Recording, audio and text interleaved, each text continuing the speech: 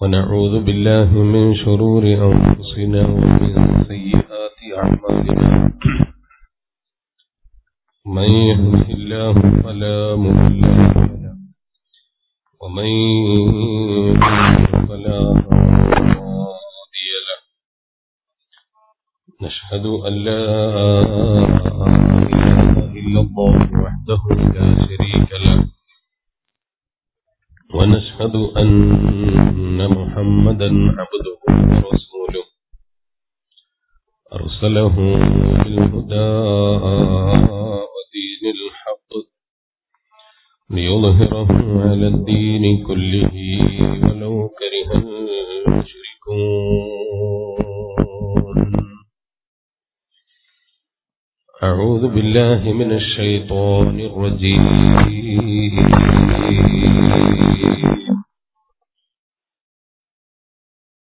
بسم الله الرحمن الرحيم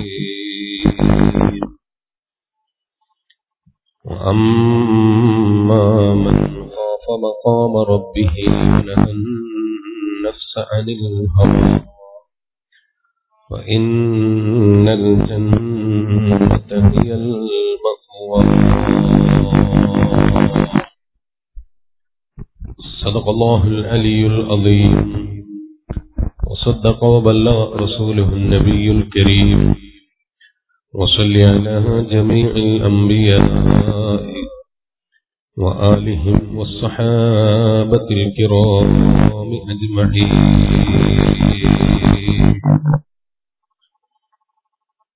ഏറ്റവും ബഹുമാനാദരവുകൾ നിറഞ്ഞ സയ്യിദന്മാർ, പണ്ഡിതന്മാർ, മുതഅല്ലിം സുഹൃത്തുക്കൾ, സുന്നത്ത് ജമാഅത്തിന്റെ കർമ്മധീരരായ പ്രവർത്തകരെ, ഉമ്മബംഗന്മാരെ, അല്ലാഹു സുബ്ഹാനഹു വ തആല നമ്മുടെ ഈ ഒത്തുചേരൽ നാളെ ഹബീബായ നബി മുഹമ്മദുർ റസൂലുള്ളാഹി സല്ലല്ലാഹു അലൈഹി വസല്ലം തങ്ങളുടെ കൂടെ നാളെ ജന്നത്തുൽ നഈമിൽ ഒത്തുചേരാനുള്ള ഒരു കാരണമായി നമ്മിൽ നിന്ന് കബൂൽ ചെയ്യുമാറാകട്ടെ. നമ്മുടെ സാഹിത്യോത്സവങ്ങളും നമ്മുടെ മറ്റു പ്രവർത്തനങ്ങളും എല്ലാം നാളെ പാരത്രിക ലോകത്ത് നമുക്ക് ഉപകരിക്കുന്ന കർമ്മങ്ങളായി അല്ലാഹു നമ്മിൽ നിന്ന് കബൂൽ ചെയ്യട്ടെ. ധാരാളം നല്ലത് പഠിക്കാനും ജീവിതത്തിൽ പകർത്താനുമുള്ള മഹത്തായ തൗഫീഖ് പാവപ്പെട്ട മുതഅല്ലിമായ എനിക്കും നമുക്കെല്ലാവർക്കും അല്ലാഹു തആല ഏറ്റിത്തരുമാറാകട്ടെ.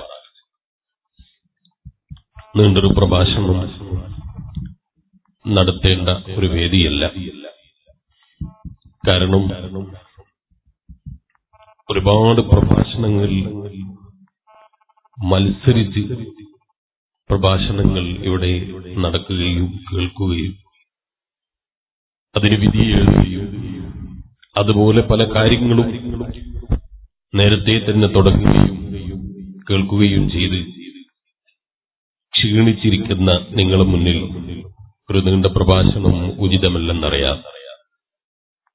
അതുകൊണ്ട് തന്നെ ഒരു നീണ്ട പ്രഭാഷണത്തിന് ഇപ്പോൾ ഉദ്ദേശിക്കുന്നില്ല. അല്ലാഹു സുബ്ഹാനഹു വ തആല നമ്മളെല്ലാവരെയും അവന്റെ മഖ്ബൂലിങ്ങളായ അടിമകളെ കൂട്ടത്തിൽ ഉൾപ്പെടുത്തി അനുഗ്രഹിക്കുമാറാകട്ടെ. മനുഷ്യൻ അല്ലാഹു തആല ആദരിച്ച ഒരു സൃഷ്ടിയാണ്. ഖുർആൻ അത് പ്രസ്താവിച്ചിട്ടുണ്ട്. വലഖദ് കറംനാ ബനി ആദം. ആദം സന്തതികളെ നാം ആദരിച്ചിട്ടുണ്ട്. മനുഷ്യ സമൂഹത്തിന് തന്നെ ആദരവ് പഠിപ്പിച്ചു പരിശുദ്ധ ഖുർആൻ. അവിടെ മതമോ ജാതിയോ അല്ലെങ്കിൽ പണമോ ദാരിദ്ര്യമോ ഒന്നും വ്യത്യാസമില്ല. മനുഷ്യ സമൂഹത്തെ ആദരിച്ചു എന്നാണ് പരിശുദ്ധ ഖുർആൻ നമ്മെ പഠിപ്പിച്ചത്. അപ്പൊ മനുഷ്യ സമൂഹത്തിന് മൊത്തത്തിൽ ഒരാദരവുണ്ട്. അതുകൊണ്ടാണ് ബഹുമാനപ്പെട്ട ഇമാമുന ശാഫിഈ റളിയല്ലാഹു അൻഹു പറഞ്ഞു, മരിച്ചാലും മനുഷ്യന്റെ ജഡം മയ്യത്ത് മുസ്ലിമാണെങ്കിലും അമുസ്ലിമാണെങ്കിലും അവന്റെ ശരീരം നജസാകുന്നതല്ല. കാരണം പരിശുദ്ധ ഖുർആനിന്റെ ആയത്താണ് വലഖദ് കറംനാ ബനി ആദം. ആദം സന്തതികളെ നാം ആദരിച്ചിരിക്കുന്നു എന്നാണ് ഖുർആൻ നമ്മെ പഠിപ്പിച്ചത്. പക്ഷേ മയ്യത്ത് കുളിപ്പിക്കുന്ന സമയത്ത് വളരെ ശ്രദ്ധിക്കണം. മയ്യത്ത് കുളിപ്പിക്കുന്ന സമയത്ത് കുളിപ്പിച്ചു വന്നാൽ ചിലപ്പോൾ സാധാരണയായി വസ്ത്രത്തിലും ശരീരത്തിലും തെറിച്ചിട്ടുണ്ടെങ്കിൽ വസ്ത്രം മാറ്റണം എന്ന് ചില പണ്ഡിതന്മാരും അതുപോലെ മുതിർന്ന ആളുകളും ചിലപ്പോൾ നിർദ്ദേശിക്കുന്നത് കാണാറുണ്ട്. അതൊരിക്കലും മയ്യത്തിനെ കുളിപ്പിച്ച് ആ ശരീരം കഴുകിയതിന്റെ പേരിൽ അല്ല, അല്ലെങ്കിൽ മയ്യത്ത് നജസായത് കൊണ്ട് മയ്യത്ത് കഴുകിയിട്ട് ആ വെള്ളം ശരീരത്തിൽ തെറിക്കുന്നത് കൊണ്ടല്ല, മറിച്ച് മനുഷ്യന് സ്വാഭാവികമായി അവന്റെ ശരീരത്തിൽ നിന്ന് പുറന്തള്ളുന്ന മാലിന്യങ്ങൾ, മൂത്രവും അതുപോലെ മലവുമൊക്കെ നജസാണ്. അപ്പൊ മയ്യത്ത് കുളിപ്പിക്കുമ്പോൾ സ്വാഭാവികമായി ചിലപ്പോൾ ആ മയ്യത്തിൽ അത്തരം മ്ലേച്ഛമായ വസ്തുക്കൾ ഉണ്ടെങ്കിൽ അത് ശരീരത്തിൽ തെറിക്കുന്നതിനും ശരീരത്തിലാകുന്നതിനും ഭയന്നിട്ടാണ് സാധാരണ കുളിക്കാനും അതുപോലെ വസ്ത്രങ്ങൾ മാറ്റാനും നിസ്കരിക്കുന്നതിന്റെ മുമ്പ് വലിയവരും മുതിർന്നവരൊക്കെ കൽപ്പിക്കുന്നത്. ഞാനിപ്പോൾ അതിലേക്ക് വിശദമായി കിടക്കുന്നില്ല. പറഞ്ഞു വന്നത്, മനുഷ്യ ശരീരത്തിനെ അല്ലാഹു തആല മനുഷ്യനെ ആദരിച്ചിട്ടുണ്ട്. ആ മനുഷ്യരിൽ തന്നെ അല്ലാഹു തആല വലിയ ആദരവ് നൽകിയിട്ടുണ്ട് ഒരു സമൂഹത്തിന്. അതാരാണ്? ഈമാനുള്ള മുഅ്മിനീങ്ങളാണ്. ആദരവും ബഹുമാനവും വലുപ്പവുമൊക്കെ വ്യത്യസ്തമാണ്. കാരണങ്ങളിലേക്ക് വെച്ച് നോക്കുമ്പോൾ വ്യത്യാസപ്പെടും, ചിലപ്പോൾ സ്ഥലങ്ങളിലേക്ക് വെച്ച് നോക്കുമ്പോൾ വ്യത്യാസപ്പെടും. ഇപ്പൊ ഈ സദസ്സിൽ എന്നെക്കാൾ എത്രയോ പ്രായമുള്ള, ആദരിക്കപ്പെടേണ്ട, വലിയ പാണ്ഡിത്യമുള്ള, എത്രയോ കാലം ദർസ് നടത്തിയ ഉസ്താദുമാരൊക്കെ ഈ സ്റ്റേജിലും സദസ്സിലുമൊക്കെ ഉണ്ടാകാം. പക്ഷേ എനിക്ക് ഈ സദസ്സിൽ നിങ്ങളൊന്നും തരുന്ന ആദരവ് ഇവിടെ ഒരു പണ്ഡിതൻ എന്ന ഒരു ആദരവല്ല, അല്ലെങ്കിൽ ഒരു ആലിം എന്ന ആദരവല്ല. ഞാൻ ഈ നാട്ടുകാരനല്ലാത്തതുകൊണ്ട് ഒരു നാട്ടിൽ നിന്ന് വന്ന ഒരു അതിഥിയായതിന്റെ പേരിൽ നിങ്ങളൊക്കെ എന്നെ ആദരിക്കുന്നു. അതിഥികളെ ബഹുമാനിക്കണം, ആദരിക്കണം. അത് ഇസ്ലാം നമ്മെ പഠിപ്പിച്ചതാണ്. പക്ഷേ ആദരവ് വ്യത്യസ്ത രൂപത്തിലുണ്ട്. വലുപ്പവും ചെറുപ്പവും എല്ലാം വ്യത്യസ്തമാണ്. ഇതുപോലെ ആ തൂണിന് ഈ തൂണിനേക്കാൾ വലുപ്പമുണ്ട്, ആ തൂണിന് ഈ തൂണിനേക്കാൾ വലുപ്പമുണ്ട്. അതിനെ പുറത്ത് ചാടിയിട്ടുണ്ടോ എന്ന് എനിക്കറിയില്ല, കാണാനുള്ളതാണ് ഞാൻ പറഞ്ഞത്. അത് നീളത്തിലാണ് അതിന്റെ വലുപ്പം ഞാൻ അളന്നത്. ഇനി അതിന്റെ പവറും തിരുമ്പ് പിടിച്ചതും തിരുമ്പ് പിടിക്കാത്തതും ഒക്കെ നോക്കിയാൽ ചിലപ്പോൾ ഈ കാണുന്ന തൂണിനേക്കാൾ എത്രയോ ഉചിതം ചിലപ്പോൾ ഈ തൂണായിരിക്കാം. ഈ തൂണിന് ആ തൂണിനേക്കാൾ ചിലപ്പോൾ കറയില്ലാത്ത, അതുപോലെ തുരുമ്പില്ലാത്ത, വളരെ പ്യുവറായതിന്റെ പേരിൽ ചിലപ്പോൾ ഈ തൂണിന് ബഹുമാനമുണ്ടാകാം. അതുപോലെ ഈ സ്റ്റേജിൽ നോക്കിയാൽ ചിലപ്പോൾ എല്ലാവരും എഴുന്നേറ്റ് നിന്നാലും എന്നെക്കാൾ നീളമുള്ള ആളുകൾ ചിലപ്പോൾ വളരെ അപൂർവമായിരിക്കാം. പക്ഷേ എന്നെക്കാൾ നല്ല മനസ്സ് ക്ലിയറുള്ള, എന്നെക്കാൾ നല്ല ഇൽമുള്ള, വിവരമുള്ള ആളുകളെ നിങ്ങൾക്ക് ഈ സ്റ്റേജിൽ ചിലപ്പോൾ ഒരുപാട് കാണാനും കണ്ടെത്താനും കഴിയും. പറഞ്ഞു വന്നത്, ആദരവുകളും ബഹുമാനവും അതുപോലെ വലുപ്പവും എല്ലാം ഒന്നിലേക്ക് ചേർത്തി നോക്കുമ്പോഴാണ് വലുപ്പവും ആദരവും ഒക്കെ വ്യത്യാസപ്പെടുന്നത്. പക്ഷേ ഒരു മനുഷ്യന്റെ ആദരവ് എന്ന് പറയുന്നത് യഥാർത്ഥത്തിൽ പണത്തിലല്ല. ഒരു മനുഷ്യന് ധാരാളം പണമുണ്ട്, അതൊരു ആദരവല്ല. ഒരാൾക്ക് തീരെ ദാരിദ്ര്യമുണ്ട്, വല്ലാത്ത ബുദ്ധിമുട്ടുണ്ട്, ജീവിതത്തിൽ ദാരിദ്ര്യം കൊണ്ട് വല്ലാതെ വിഷമിക്കുന്നുണ്ട്, അത് ഒരാളെ ജീവിതത്തിൽ ഒരൈബായി പറയാനും ഇല്ല. അപ്പൊ മനുഷ്യന്റെ ജീവിതത്തിൽ പണം ഉണ്ടാവുക എന്ന് പറയുന്നത്, പണം ഉണ്ട് എന്നതിന്റെ പേരിൽ അതൊരാദരവല്ല, പണം ഇല്ലാത്തതിന്റെ പേരിൽ അത് ജീവിതത്തിൽ ഒരു മോശവും അല്ല. അല്ലാഹു തആല നമുക്കൊക്കെയും ജീവിക്കുന്ന കാലത്തോളം ഇസ്സത്തോടെ, ആഫിയത്തോടെ, സന്തോഷത്തോടെ ജീവിക്കാനുള്ള തൗഫീഖ് തരുമാറാകട്ടെ. മറിച്ച് ഒരു മനുഷ്യന്റെ ജീവിതത്തിലെ ശരിയായ ആദരവ് നിങ്ങൾ നോക്കൂ. ഈ കമ്പി, ഉദാഹരണത്തിന് ഈ തൂണ് പറഞ്ഞാൽ, ആ തൂണ് കാണാൻ നല്ല വലുപ്പമുണ്ട് അല്ലേ? ഈ തൂണിനെ കാണാൻ വലുപ്പമില്ലേ? എനിക്ക് തോന്നിയതാ, ഞാൻ കയറ്റത്തിൽ നിന്നുകൊണ്ട് തോന്നിയതാ അല്ല. എല്ലാവർക്കും നോക്കിയാൽ മനസ്സിലാകുന്നതാണ്, ആ തൂണ് ഈ തൂണിനേക്കാൾ വലുപ്പമുണ്ട്. നോക്കിയത് മനസ്സിലാകുന്നില്ല, എനിക്ക് മാത്രമേ മനസ്സിലാകുന്നുള്ളൂ? അല്ല, എല്ലാവർക്കും മനസ്സിലാകുന്നുണ്ട്. ആ തൂണ് ഇതിനേക്കാൾ ചെറുതാ. പക്ഷേ ഉദാഹരണം പറയാണ്, നിങ്ങൾ ആരും പോയിട്ട് ആ തൂണ് തപ്പിയൊന്നും നോക്കണ്ട. ആ തൂണിൽ ചിലപ്പോൾ ഈ തൂണിന് വലുപ്പമില്ലെങ്കിലും ഈ തൂണിന് ലേശൊരു ബഹുമാനക്കുറവുണ്ട്. അതെന്താണ്? ഉദാഹരണം പറയാണ്, ഞാൻ ആദ്യം തന്നെ പറഞ്ഞു, പോയിട്ട് അന്വേഷിക്കാൻ നിൽക്കണ്ട. ആ തൂണിനുള്ള ബഹുമാനക്കുറവ് എന്താണ്? ആള് കാണാൻ നല്ല വലുപ്പമുണ്ട്, പക്ഷേ അതിന് കൂടുതൽ ആയുസ്സില്ല. എന്തുകൊണ്ട്? അതിന് തുരുമ്പ് പിടിച്ചിട്ടുണ്ട്. ഈ തൂണ് ആള് നീളം കുറവാണെങ്കിലും മൂപ്പര് നല്ല പ്യൂറാ, അതിന് തുരുമ്പില്ല, കംപ്ലൈന്റുകളില്ല, അതിന് മോശമായ ഒന്നും കാണാനില്ല. വളരെ നല്ല ഒരു തൂണായിട്ടാണ് ആ തൂണിനെ കാണുന്നതെങ്കിൽ അതിന് മറ്റൊരു നിലക്ക് ബഹുമാനമുണ്ട്. അപ്പൊ എല്ലാവരും ഓരോ നിലക്കും നമ്മൾ വെച്ചു നോക്കുമ്പോ ഒരു രീതിയിൽ അല്ലെങ്കിൽ മറ്റൊരു രീതിയിൽ ബഹുമാനമുള്ളവരല്ലാതെ ആരും ലോകത്തിൽ ഇല്ല. എല്ലാവരും ബഹുമാനിക്കപ്പെടേണ്ടവരാണ്, എല്ലാവരും ആദരിക്കപ്പെടേണ്ടവരാണ്. ഈ സദസ്സിൽ തന്നെ എന്നെയും അവരെയും നിർത്തിയാൽ, ഞാൻ പറഞ്ഞല്ലോ, എന്നെക്കാൾ പ്രായം കൊണ്ട് ഒരുപാട് ബഹുമാനിക്കപ്പെടേണ്ട ആളുകൾ ഈ സദസ്സിലുണ്ട്. അവരൊക്കെ ബഹുമാനിക്കൽ എനിക്ക് ബാധ്യതയാണ്. അതുപോലെ എന്നെക്കാൾ ഇൽമുള്ള ഒരുപാട് ആളുകൾ ഈ സദസ്സിലുണ്ട്. അവരൊക്കെ ബഹുമാനിക്കൽ എനിക്ക് ആദരവാണ്. അല്ലാഹു നമുക്കൊക്കെയും എല്ലാവരെയും ബഹുമാനിക്കാനുള്ള തൗഫീഖ് നൽകുമാറാകട്ടെ. അപ്പൊ ഒരു മനുഷ്യന്റെ ജീവിതത്തിൽ അവനുണ്ടാകേണ്ട, ഓരോരുത്തരും ചിന്തിക്കേണ്ട ഏറ്റവും വലിയ ഒരു നിർദ്ദേശം എന്താണ്? എന്നെക്കാൾ ചെറിയവനായി ഒരാളില്ല എന്ന് ഉറച്ചു വിശ്വസിക്കണം. എന്നെക്കാൾ ചെറിയവനായി ഒരാളില്ല. എല്ലാവരും എന്നെക്കാൾ വലിയവനാണ്, എല്ലാവരും എന്നെക്കാൾ വലുതാണ്, എല്ലാവരും എന്നെക്കാൾ റബ്ബിന്റെ അടുക്കൽ വലിയ ആദരവുള്ളവരാണ്, എല്ലാവരും എന്നെക്കാൾ അല്ലാഹുവിന്റെ അടുക്കൽ ബഹുമാനമുള്ളവരാണ്. അങ്ങനെ ചിന്തിക്കുമ്പോ നമ്മുടെ പരസ്പരം സ്നേഹം വർദ്ധിക്കാനും പരസ്പരം ആദരവ് വർദ്ധിക്കാനും അത് കാരണമാണ്. പ്രത്യക്ഷത്തിൽ നോക്കിയാൽ നമ്മുടെ കീഴിൽ ജോലി ചെയ്യുന്ന ജോലിക്കാരനാണ്, നമ്മുടെ തൊഴിലാളിയാണ്, എന്നാലും അവനെ നമ്മൾ നിസ്സാരപ്പെടുത്തരുത്, അയാളെ നമ്മൾ നിന്ദ്യനായി കാണരുത്, അയാളൊരു ചെറിയ ജോലിക്കാരനാണെന്ന് ചിന്തിക്കരുത്. അയാളുടെ ജോലി ചെറുതാണെങ്കിലും അയാളുടെ മനസ്സ് അല്ലാഹുവിലേക്ക് അടുത്തതാണ്. അതുകൊണ്ടാണ് ബഹുമാനപ്പെട്ട ഇമാമുൽ ഗസാലി റളിയല്ലാഹു അൻഹു പറഞ്ഞു, ആർക്കും കിബ്ർ നടിക്കാൻ ഇവിടെ അവകാശമില്ല, ആർക്കും ഇവിടെ അഹങ്കരിക്കാനുള്ള വകയില്ല. പ്രായമുള്ളവർക്ക് ഞാൻ ഒരുപാട് വയസ്സുള്ളയാളല്ലേ, ചെറിയവർക്ക് എന്തിനാ ഇത്ര കിബ്റിന് ചിന്തിക്കാൻ വകയില്ല, ചെറിയവരോട് നിസ്സാരത തോന്നാൻ വകയില്ല. പ്രായമുള്ളവരെ ചെറിയവരെ കാണുമ്പോ ചിന്തിക്കണമെന്ന് ഇമാമുൽ ഗസാലി റളിയല്ലാഹു അൻഹു പറയാണ്. പ്രായമുള്ളവര് ചെറിയവരെ കാണുമ്പോ ചിന്തിക്കണം, അവന്റെ ചെറിയ പ്രായമാണ്, അവനൊരുപാട് ഇബാദത്ത് എടുക്കാനുള്ള അവസരങ്ങൾ ലഭിച്ചേക്കാം, അവന് നല്ല മുട്ടുവേദനയില്ലാതെ നിന്ന് നിസ്കരിക്കാൻ കഴിഞ്ഞേക്കാം, അവൻ ഒരുപാട് സൽക്കർമ്മങ്ങൾ ചെയ്യാൻ ഇനിയും ഒരുപാട് അവസരങ്ങൾ ഉണ്ടായേക്കാം, അവൻ ഇനിയും ഒരുപാട് നന്മകൾ ചെയ്യാൻ ജീവിതത്തിൽ അവസരം കിട്ടിയേക്കാം. പക്ഷേ ഞാൻ അവനേക്കാൾ മുന്നേ മരിക്കുന്നവനാണ്.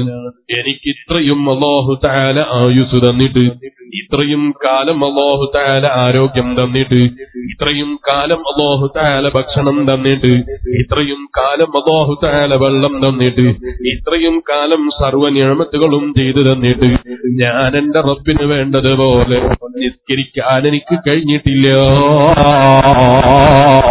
ഇഖ്ലാസോടെ നിസ്കരിക്കാനുള്ള നിസ്കാരത്തിനുള്ള കഴിവെനിക്ക് കിട്ടിയിട്ടില്ല. അതുപോലെ നോമ്പെടുക്കാൻ എനിക്ക് കഴിഞ്ഞിട്ടില്ല, സദഖ ചെയ്യാൻ എനിക്ക് കഴിഞ്ഞിട്ടില്ല, നന്മകൾ ചെയ്യാൻ എനിക്ക് കഴിഞ്ഞിട്ടില്ല. പ്രായമുള്ളവര് ചെറിയവരെ കാണുമ്പോ അങ്ങനെ ചിന്തിക്കണം.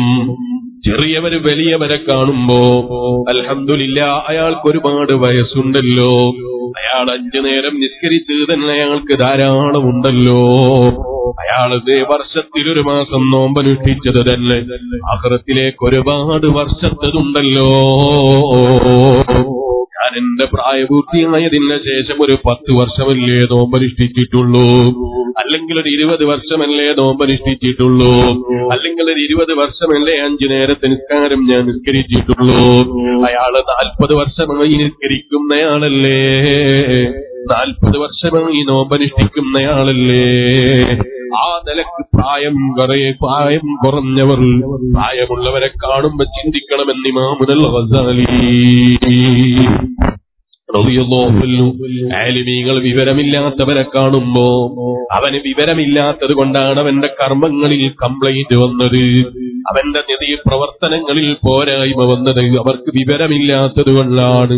എനിക്കെന്റെ റബ്ബ് വിവരം തന്നു, പാണ്ഡിത്യം തന്നു. എന്നിട്ടും ഞാൻ എന്റെ റബ്ബിനെ വേണ്ടതുപോലെ, അതേ റബ്ബിന് വേണ്ടതുപോലെ ഇബാദത്ത് ചെയ്യാൻ എന്നെ കൊണ്ട് കഴിഞ്ഞില്ല. അല്ലാഹ് വിവരമുള്ളവര് വിവരം കുറഞ്ഞവരെ കാണുമ്പോ ചിന്തിക്കണം, വിവരമില്ലാത്തവര് വിവരമുള്ളവരെ കാണുമ്പോ അൽഹംദുലില്ലാഹ് അയാൾ എത്ര വലിയ തൗഫീഖുള്ളയാളാണ്, എത്ര വലിയ ബഹുമാനമുള്ളയാളാണ്, എത്ര വലിയ ആദരവുള്ളയാളാണ്. കാരണം അയാൾക്കുള്ള വിവരം കൊടുത്തല്ലോ, പാണ്ഡിത്യം കൊടുത്തല്ലോ.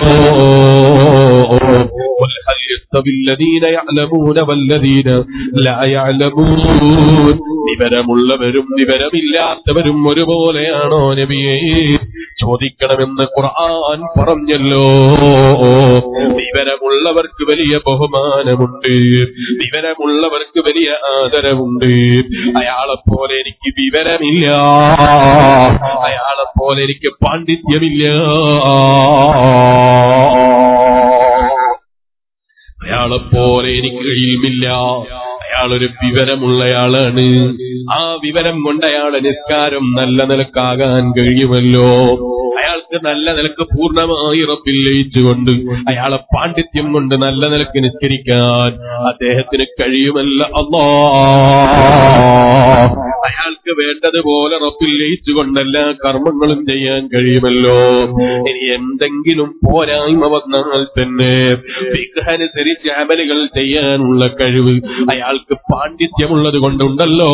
അല്ലാഹ് ആ വിവരമുള്ളയാൾ എന്നെക്കാൾ ബഹുമാനമുള്ളവനാണെന്ന് വിവരമില്ലാത്തവര് വിവരമുള്ളവരെ കാണുമ്പോ ആദരിച്ചു, ബഹുമാനിച്ചു, ആദരക്ക് ചിന്തിച്ചു. ഇമാമുൽ ഗസാലി റഹിമഹുല്ലാഹ് ആരോഗ്യമുള്ളവര് ആരോഗ്യമില്ലാത്തവരെ കാണുമ്പോ അയാള് അമല് ചെയ്യാത്തതിന് അല്ലാഹ് ചോദ്യം ചെയ്യുമ്പോ എനിക്ക് ആരോഗ്യമില്ലാത്തത് കൊണ്ടാണ് ഞാൻ ചെയ്യാത്തത് എന്ന് അയാൾക്ക് മറുപടി പറയാനുണ്ടല്ലോ. ആരോഗ്യമില്ലാത്തവനെ കാണുമ്പോ ആരോഗ്യമുള്ളവൻ ചിന്തിക്കണം. അയാള് നിസ്കാരത്തിൽ വേണ്ടതുപോലെ കൂടുതൽ സുന്നത്ത് നിസ്കരിക്കാൻ കഴിയാത്തതിന് റബ്ബ് കാരണം ചോദിക്കുമ്പോ എന്റെ റബ്ബിനോട് അയാൾക്ക് മറുപടി പറയാനുണ്ട്. എനിക്ക് രോഗമായിരുന്നു അല്ലാഹ്, അല്ലെങ്കിൽ എന്റെ ആരോഗ്യക്കുറവായിരുന്നു അല്ലാഹ്, അതുകൊണ്ട് എനിക്ക് സാധിച്ചില്ല എന്നൊരു കാരണം പറയാൻ അയാളെ കയ്യിലുണ്ടല്ലോ. രോഗമുള്ളത് കൊണ്ടാണ് അയാൾക്ക് ഇബാദത്ത് ചെയ്യാൻ കഴിയാത്തത് എന്ന് അയാൾക്ക് പറയാൻ കഴിയും. എനിക്കെന്റെ റബ്ബ് ആരോഗ്യം തന്നിട്ട്, എനിക്ക് വേണ്ടതുപോലെ ഭക്ഷണം തന്നിട്ട്, എനിക്ക് വേണ്ടതുപോലെ വെള്ളം തന്നിട്ട്, ശ്വസിക്കുമ്പോൾ ആവശ്യത്തിന് അതേ വായു തന്നിട്ട്, എല്ലാം തന്നിട്ടും ഞാൻ എന്റെ റബ്ബിന് വേണ്ടതുപോലെ നന്ദി ചെയ്തില്ലല്ലോ. അല്ലാഹ് ആരോഗ്യമുള്ളവൻ ആരോഗ്യമില്ലാത്തവനെ കാണുമ്പോ നിനക്ക് ചിന്തിക്കണം. ആരോഗ്യമില്ലാത്തവൻ ആരോഗ്യമുള്ളവനെ കാണുമ്പോ അയാൾക്ക് അല്ലാഹു തആല ആരോഗ്യം കൊടുത്ത അയാൾ ആരോഗ്യമുള്ള സമയത്ത് ധാരാളം നിസ്കരിക്കാൻ അയാൾക്ക് കഴിയും, ഒരുപാട് സൽക്കർമ്മങ്ങൾ ചെയ്യാൻ അയാൾക്ക് കഴിയും. എനിക്ക് റമളാനിലെ നട്ടുച്ച സമയത്തും കുടിക്കാൻ ഗുളികയുണ്ട്. എനിക്ക് റമളാനിലും അത് ഒഴിവാക്കാൻ കഴിഞ്ഞില്ല, അയാൾക്ക് നോമ്പെടുക്കാൻ കഴിഞ്ഞു. അൽഹംദുലില്ലാഹ് അയാൾ എന്നെക്കാൾ എത്രയോ റബ്ബിന്റെ അടുക്കൽ ബഹുമാനമുള്ളയാളാണ്, റബ്ബിന്റെ അടുക്കൽ എത്രയോ ആദരവുള്ളയാളാണ്. കാരണം അയാളെ ഇബാദത്തിന് തടസ്സങ്ങളില്ല, അയാൾക്ക് ഇബാദത്ത് ചെയ്യുന്നതിന് രോഗം തടസ്സമല്ല, ദാരിദ്ര്യം തടസ്സമല്ല. രോഗമില്ലാത്തവൻ രോഗിയെ കാണുമ്പോ നിനക്ക് ചിന്തിക്കണം, രോഗമുള്ളവനെ കാണുമ്പോ ഈ നിനക്കും ചിന്തിക്കണം. ഓ മോമിനായ മനുഷ്യ, ദാരിദ്ര്യമുള്ളവൻ പണക്കാരനെ കാണുമ്പോ ചിന്തിക്കണം, അയാൾക്ക് ഒരുപാട് സദഖ ചെയ്യാൻ കഴിഞ്ഞല്ലോ, അൽഹംദുലില്ലാഹ്.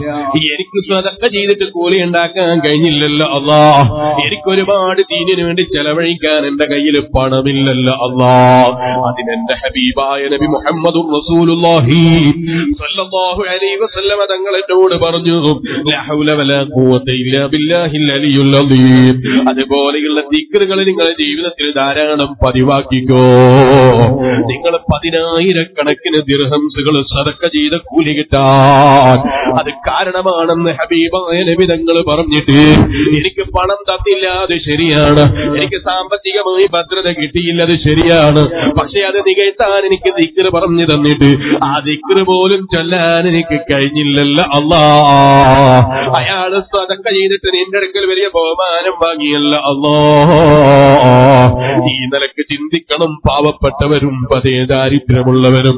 പണക്കാരൻ എപ്പോഴും ദാരിദ്ര്യമുള്ളവരെ നോക്കിയിട്ട് എനിക്കൊരുപാട് പണം അല്ല തന്നിട്ട് അള്ളാന്റെ വജീനെ കരുതിയിട്ട് എനിക്ക് ധാരാളം കൊടുക്കാൻ കഴിഞ്ഞില്ലല്ലോ അല്ലാ.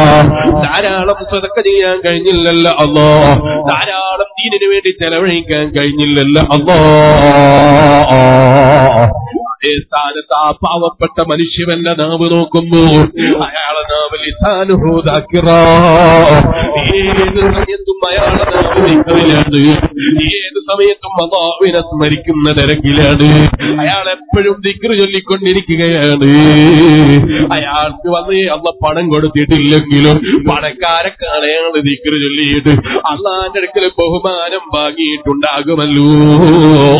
പണക്കാരൻ പാവപ്പെട്ടവനെ കാണുമ്പോൾ ചിന്തിക്കണമെന്ന് ഇമാമുൽ ഗസാലി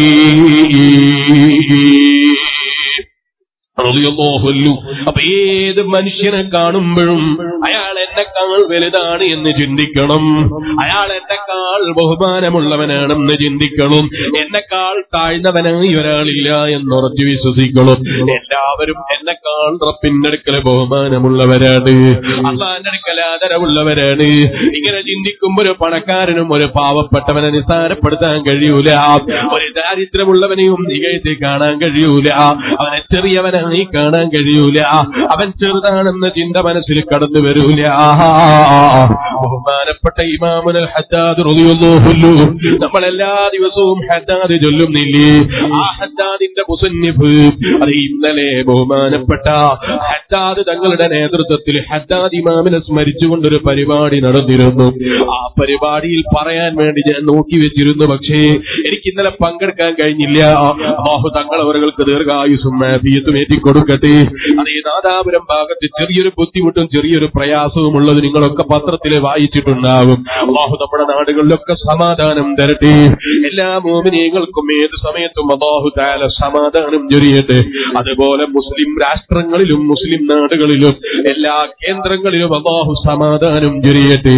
ഈ ബഹുമാനപ്പെട്ട ഇമാം ഹദ്ദാദ് റളിയല്ലാഹു അൻഹുവിന്റെ വഫാത്തിന്റെ സമയത്ത് ഹദ്ദാദ് ഇമാം റളിയല്ലാഹു അൻഹു പറഞ്ഞു, ഞാൻ എന്റെ ജീവിതത്തിൽ എനിക്ക് മീസാനിൽ അധികരിച്ചത് ഏത് മീസാനിൽ ഏറ്റവും കൂടുതൽ ഭാരം കിട്ടാൻ വേണ്ടി എന്റെ ജീവിതത്തിൽ ധാരാളമായി പതിവാക്കിയൊരു ദിക്റുണ്ട്, ധാരാളമായി ചൊല്ലിയൊരു ദിക്റുണ്ട്, ധാരാളം എന്റെ നാവ് ചൊല്ലിയൊരു ദിക്റുണ്ട്. ഇമാം ഹദ്ദാദ് റളിയല്ലാഹു അൻഹു അനുയായികളെ മുരീദുകളെ പഠിപ്പിച്ചു കൊടുക്കുകയാണ്. ആ ദിക്റിനെ കുറിച്ച് ചോദിച്ചപ്പോൾ ഹദ്ദാദ് ഇമാം റളിയല്ലാഹു അൻഹു പറഞ്ഞു കൊടുത്ത ഹദീസാണ്, കലിമത്താനി ഖഫീഫത്താനി അലൽ ലിസാൻ വതഖീലത്താനി ഫിൽ മീസാൻ വഹബീബത്താനി ഇലർറഹ്മാൻ സുബ്ഹാനല്ലാഹി വബിഹംദിഹി സുബ്ഹാനല്ലാഹിൽ അളീം. രണ്ട് കലിമത്തുകൾ അതേ ഹബീബായ നബി തങ്ങൾ പഠിപ്പിച്ചു. കലിമത്താനി ഖഫീഫത്താൻ. ആ കലിമത്തിന്റെ പ്രത്യേകത എന്താണ്? കലിമത്തുകളുടെ പ്രത്യേകത എന്താണ്? വളരെ ചൊല്ലാൻ എളുപ്പമുള്ള ദിക്റാണ്, പറയാൻ വളരെ എളുപ്പമുള്ള ദിക്റാണ്, കുറെ ചൊല്ലാനില്ല, വളരെ ചെറിയ രണ്ട് കലിമത്തുകളാണ്, നാവിനെ ചൊല്ലാൻ വലിയ എളുപ്പമാണ്. കലിമത്താനി ഖഫീഫത്താനി അലൽ ലിസാൻ. നാവിന് ചൊല്ലാൻ വളരെ എളുപ്പമുള്ള രണ്ട് ദിക്റുകള്. ഹബീബായ നബി മുഹമ്മദുർ റസൂലുള്ളാഹി സ്വല്ലല്ലാഹു അലൈഹി വസല്ലം നിങ്ങൾ പറയാണ്, വസഖീലത്താനി ഫിൽ മീസാൻ. റബ്ബിന്റെ പാരത്രിക ലോകത്ത് നന്മതിന്മകൾ അളവെടുക്കുമ്പോൾ തൂക്കുമ്പോൾ അതിന് നന്മകൾ പ്രത്യേകം പ്രൊട്ടക്ട് ചെയ്ത് കാണിക്കാൻ, നന്മകൾ കൂടുതലായി കാണിക്കാൻ, തുലാസിന് നല്ല ഭാരം കിട്ടാൻ നല്ലതാണ്. റഹ്മാൻ. ആ ദിക്റിന് വേറൊരു ബഹുമാനം കൂടിയുണ്ട്. ലോകത്തിന്റെ മുഴുവൻ സൃഷ്ടാവായ അല്ലാഹ്, ആ റബ്ബിന് വലിയ ഇഷ്ടമുള്ള ദിക്റാണ്. ആ റബ്ബ് വലിയ താല്പര്യം കാണിക്കുന്ന ദിക്റാണ്. ആ റബ്ബിന് വലിയ സന്തോഷമുള്ള ദിക്റാണ്. ഹബീബായ നബി മുഹമ്മദുർ റസൂലുള്ളാഹി സല്ലല്ലാഹു അലൈഹി വസല്ലമ തങ്ങൾ വലിയ ഇഷ്ടമുള്ളതായി പഠിപ്പിച്ച ദിക്റാണ്. സുബ്ഹാനല്ലാഹി വബിഹംദിഹി സുബ്ഹാനല്ലാഹിൽ അദീം. ജീവിതത്തിൽ ധാരാളം പതിവാക്കിക്കോ, ധാരാളം ചൊല്ലിക്കോ, ജീവിതത്തിൽ ധാരാളം അധികരിപ്പിക്കോ. അഷ്റഫുൽ ഖൽഖ് ത്വാഹ മുഹമ്മദുർ റസൂലുള്ളാഹി സല്ലല്ലാഹു അലൈഹി വസല്ലം. അതുകൊണ്ട് തന്നെ ഇമാം ഹദ്ദാദ് റളിയല്ലാഹു അൻഹു ഈ ദിക്റിനെ ധാരാളം പതിവാക്കിയിരുന്നു. അതേ വഫാത്തിന്റെ സമയത്ത് ജനങ്ങൾക്ക് പറഞ്ഞു കൊടുക്കുകയാണ്, ഓ ജനങ്ങളെ, നിങ്ങളുടെ ജീവിതത്തിൽ ധാരാളം ഇത് പതിവാക്കിക്കോ, ധാരാളം ഇത് ചൊല്ലിക്കോ. അത് ഖബറിൽ സന്തോഷം കിട്ടാനും നിങ്ങളുടെ നന്മതിന്മകൾ അളവെടുക്കുമ്പോ നന്മകൾ പ്രൊട്ടക്ട് ചെയ്ത് കാണിക്കാനും അത് നല്ലതാണ് കേട്ടോ. ഇമാമുൽ ഹദ്ദാദ് റളിയല്ലാഹു അൻഹു ഈ ഹദീസ് ഓതിയിട്ട് ജനയെ ചുറ്റും നിൽക്കുന്ന ആളുകൾക്ക് പറഞ്ഞു കൊടുത്തതായി ഹദ്ദാദ് ഇമാം റളിയല്ലാഹു അൻഹുവിന്റെ ചരിത്രം പറയുന്ന ഗ്രന്ഥങ്ങളിൽ കാണാം കേട്ടോ. ഒരു മനുഷ്യന്റെ ജീവിതത്തിൽ നന്മതിന്മകൾ അളക്കുന്നു. നന്മകൾ ഏറ്റവും കൂടുതൽ എടുത്തു കാണിക്കാൻ ദിക്റുകൾ നല്ലതാണ്. നന്മകൾ കൂടുതൽ പ്രൊട്ടക്ട് ചെയ്ത് കാണിക്കാൻ ദിക്റുകൾ നല്ലതാണ്. കുറഞ്ഞ അധ്വാനമാണ്. നാവ് കൊണ്ട് പറയുന്ന ഗീബത്തങ്ങ് കൈയൊഴിക്കണം, നാവ് കൊണ്ട് പറയുന്ന നമീമത്തങ്ങ് കൈയൊഴിക്കണം, മറ്റൊരാളെ കാര്യത്തിലുള്ള വേദനങ്ങ് കൈയൊഴിക്കണം. നമ്മുടെ സ്വന്തം ജീവിതത്തിന്റെ കാര്യത്തിലുള്ള ചിന്തയും സ്വന്തം പാരത്രിക ലോകത്തെ ജീവിതത്തിനെ കുറിച്ചുമുള്ള ഓർമ്മയും വന്നാൽ അവന്റെ നാവിന് വലിയ എളുപ്പമാണ്. കയ്യിന്റെ ആവശ്യമില്ല, കാലിന്റെ ആവശ്യമില്ല. ഏത് കിടന്ന സ്ഥലത്തും ചൊല്ലാവുന്നതാണ്, ഏത് നിൽക്കുന്ന സമയത്തും ചെയ്യാവുന്നതാണ്, ഏത് ഡ്യൂട്ടി ചെയ്യുന്ന സമയത്തും ചെയ്യാവുന്നതാണ്, ഏത് നടത്തത്തിലും കിടത്തത്തിലും ഇരുത്തത്തിലും അത് ഏത് സമയത്തും മനുഷ്യന് ചൊല്ലാൻ പറ്റുന്ന ദിക്റാണ്. വലിയ അമലാണ്, റബ്ബിന്റെ അടുക്കൽ വലിയ ആദരവുള്ളതാണ്. ദിക്റുകൾ പതിവാക്കൽ കേട്ടു. അതുകൊണ്ടാണ് ഖുർആൻ നമ്മളെ ഉത്ബോധിപ്പിച്ചത്, യാ അയ്യുഹല്ലദീന ആമനു ദിക്റുല്ലാഹ ദിക്റൻ കസീറാ. ധാരാളം അല്ലാഹുവിനെ ഓർക്കുന്നവരാകണം, ധാരാളം റബ്ബിനെ സ്മരിക്കുന്നവരാകണം, റബ്ബിനെ സ്മരിച്ചുകൊണ്ട് ദിക്റുകൾ പതിവാക്കുന്നവരാകണം. ആ ദിക്റുകൾ പതിവാക്കുന്നത് കൊണ്ടുള്ള ഗുണമെന്താണെന്നല്ലേ, വെറും പാരത്രിക ലോകത്ത് മാത്രമല്ല, ആഖിറത്തില് മാത്രമല്ല. ആ ദിക്റുകൾ നിങ്ങളെ പതിവാക്കിയാൽ നിങ്ങളെ ഹൃദയത്തിന് സമാധാനം കിട്ടാൻ, നിങ്ങളെ മനസ്സിന് സന്തോഷം കിട്ടാൻ, വിഷമങ്ങൾ നീക്കിട്ടാൻ, അതേ പ്രയാസങ്ങളിൽ നിന്ന് രക്ഷപ്പെടാൻ ദിക്റുകൾ കാവലാണ് കേട്ടോ. അതുകൊണ്ട് ജീവിതത്തിലെ ദിക്റുകൾ പതിവാക്കുക. വെറും ജീവിതത്തിൽ ദുന്യവിയായ ജീവിതത്തിൽ മാത്രമാണോ അല്ല, ആഖിറത്തിലും വലിയ ബഹുമാനമാണ് ദിക്ർ ചെല്ലുന്നവർക്ക്. അതല്ലേ ബഹുമാനപ്പെട്ട ഫഖീഹ് അബുൽ ലൈസ് റളിയല്ലാഹു അൻഹു പറഞ്ഞു, ബഹുമാനപ്പെട്ട ഇമാം അബുൽ ലൈസ് റളിയല്ലാഹു അൻഹു പറയാണ്, മൻ അറാദ അൻ യൻജു മിൻ അദാബിൽ ഖബർ, ആരെങ്കിലും ഖബറിന്റെ അദാബിൽ നിന്ന് രക്ഷപ്പെടണമെന്ന് ചിന്തിക്കുന്നുണ്ടെങ്കിൽ ഫഅലൈഹി, അവനിക്ക് നിർബന്ധമാണ്, അത് അവന്റെ ജീവിതത്തിൽ അവന് നിർബന്ധമാണ്, അവന് മുറുകെ പിടിക്കൽ നിർബന്ധമാണ്. 4 കാര്യങ്ങൾ അവൻ മുറുകെ പിടിക്കണം. 4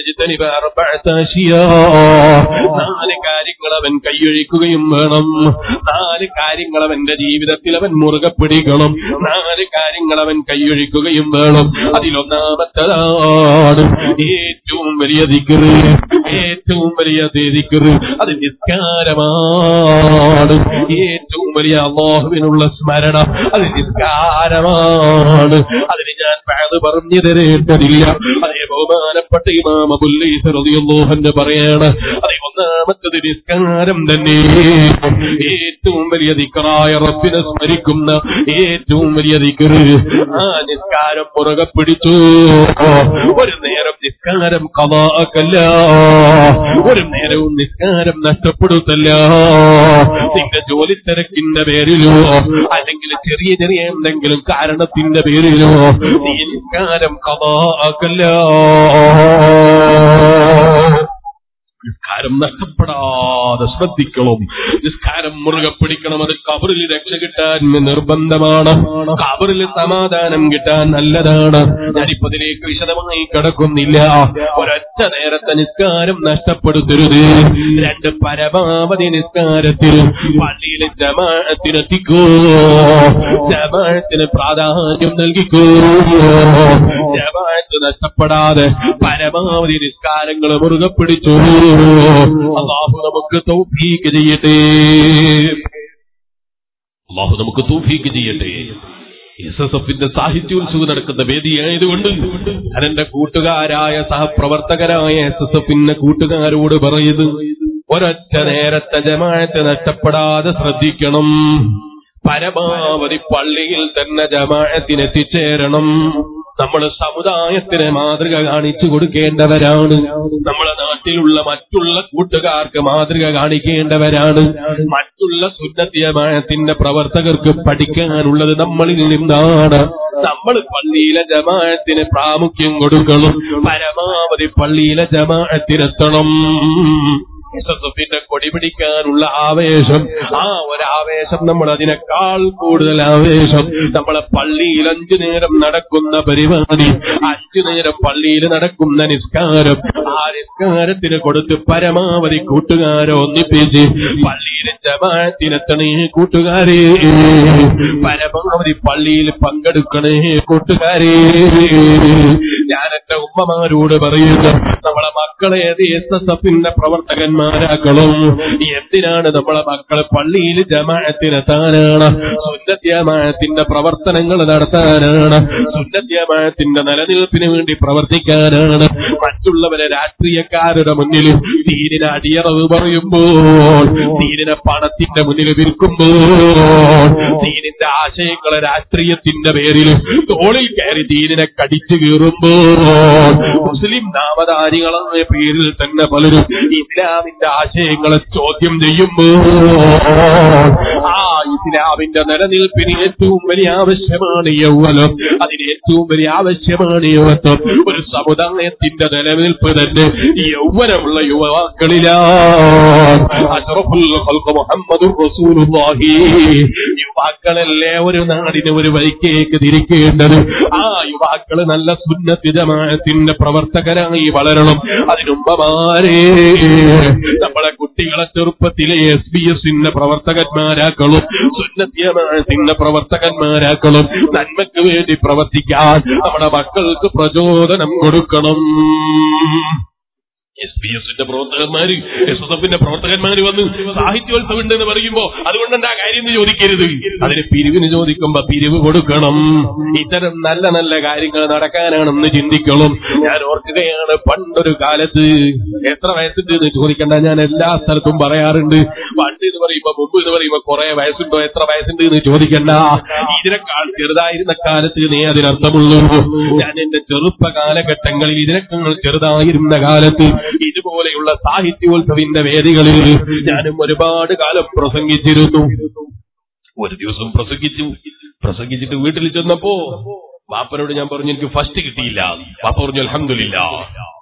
ഫസ്റ്റ് കിട്ടിയില്ല എന്ന് പറയുമ്പോ ബാപ്പ പറഞ്ഞു അൽഹംദുലില്ലാ. അതെന്താ അൽഹംദുലില്ലാ? ഫസ്റ്റ് കിട്ടിയിട്ടില്ലെങ്കിലും അൽഹംദുലില്ലയാണോ? അപ്പൊ ബാപ്പ പറഞ്ഞു എല്ലാറ്റിനും അല്ലാഹനെ സ്തുതിക്കണം.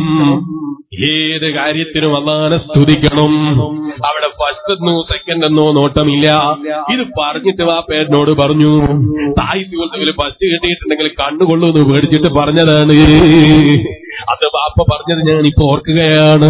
സാഹിത്യോത്സവം എന്ന് പറയുന്നത് നമ്മുടെ ഉസ്താദുമാരും എന്നെ പോലെയുള്ള മുതഅല്ലിമീങ്ങളും ഒക്കെ പ്രസംഗിച്ച് പഠിക്കാനുള്ള കാരണമാണ്. അതിനുവേണ്ടി SSFന്റെ പ്രവർത്തകന്മാര് വരുമ്പോ വെറുതെ മൈക്ക് കെട്ടി പാടിയിട്ട് പൈസയും കൊടുത്ത് നിങ്ങളങ്ങ് പിരിയാനാണെന്ന് ചോദിക്കരുത്. SSFന്റെ പ്രവർത്തകന്മാരെ സഹായിക്കണം. SSFന്റെ പ്രവർത്തകന്മാർ അത്തരം നന്മകൾക്ക് വേണ്ടി മുന്നിട്ടിറങ്ങുമ്പോ പാപ്പമാരെ ചിലപ്പോ നമുക്ക് അതുപോലെ മുന്നിട്ടിറങ്ങാൻ കഴിയൂല. അവരെ പോലെ ചിലപ്പോ ഗോതയിലിറങ്ങി പ്രവർത്തിക്കാൻ കഴിയൂല. നമ്മളെ ബിസിനസിന്റെ തിരക്കിലാണ്, മോളെ വാങ്ങിക്കേണ്ട തിരക്കിലാണ്, മകന്റെ കല്യാണത്തിന്റെ തിരക്കിലാണ്, മകന്റെ കാര്യത്തിൽ വലിയ ബേജാറിലാണ്, നമ്മളെ ദുബായിലെ ഷോപ്പിന്റെ കാര്യത്തിൽ വലിയ ബേജാറിലാണ്, സൗദിയുടെ കാര്യത്തിൽ വലിയ ബേജാറിലാണ്. നമുക്ക് ഒരുപാട് ചിന്തകളും പ്രവർത്തനങ്ങളും ഉള്ളത് കൊണ്ട് നമുക്ക് പ്രവർത്തിക്കാൻ കഴിയുന്നില്ലെങ്കിലും നമ്മുടെ കുട്ടികളായ SSFന്റെ പ്രവർത്തകന്മാരെ സമ്പത്ത് കൊണ്ട് സഹായിക്കുക.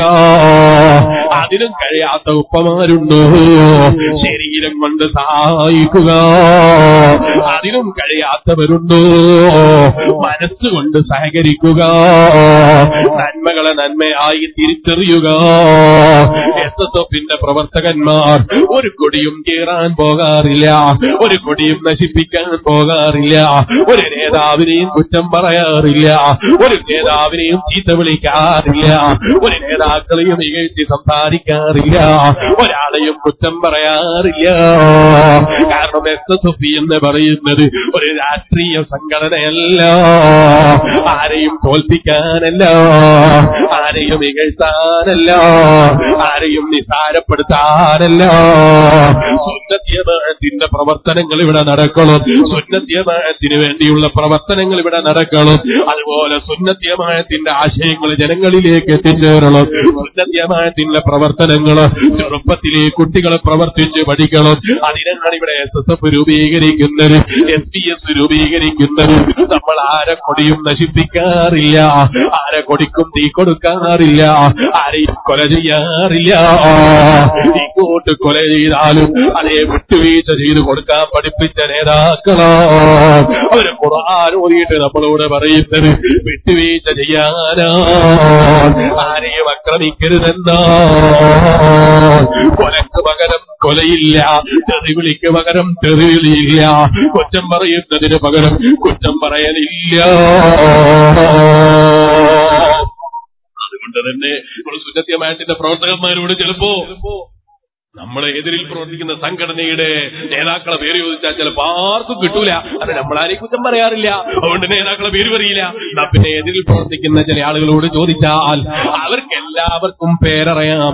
പേരറിയാതെ മാത്രമല്ല, മദ്രസയിൽ നിന്ന് തന്നെ എന്താ വിളിക്കേണ്ടത് ഇതുവരെ ചിലർ പഠിപ്പിച്ചു കൊടുക്കുന്ന ചില ഒറ്റപ്പെട്ട മദ്രസകളും ഇല്ലാതെയല്ല. അപ്പൊ ആ നിലക്കൊരിക്കലും SSFന്റെ പ്രവർത്തകന്മാരോ SESന്റെ പ്രവർത്തകന്മാരോ ആകാറില്ല. നമ്മൾ ആരെയും ചീത്ത വിളിക്കാറില്ല, ആരെയും കുറ്റം പറയാറില്ല, ആരെയും നിസാരപ്പെടുത്താറില്ല. വെറുതെ പറയണമെന്ന് തെറ്റിദ്ധരിക്കരുത്.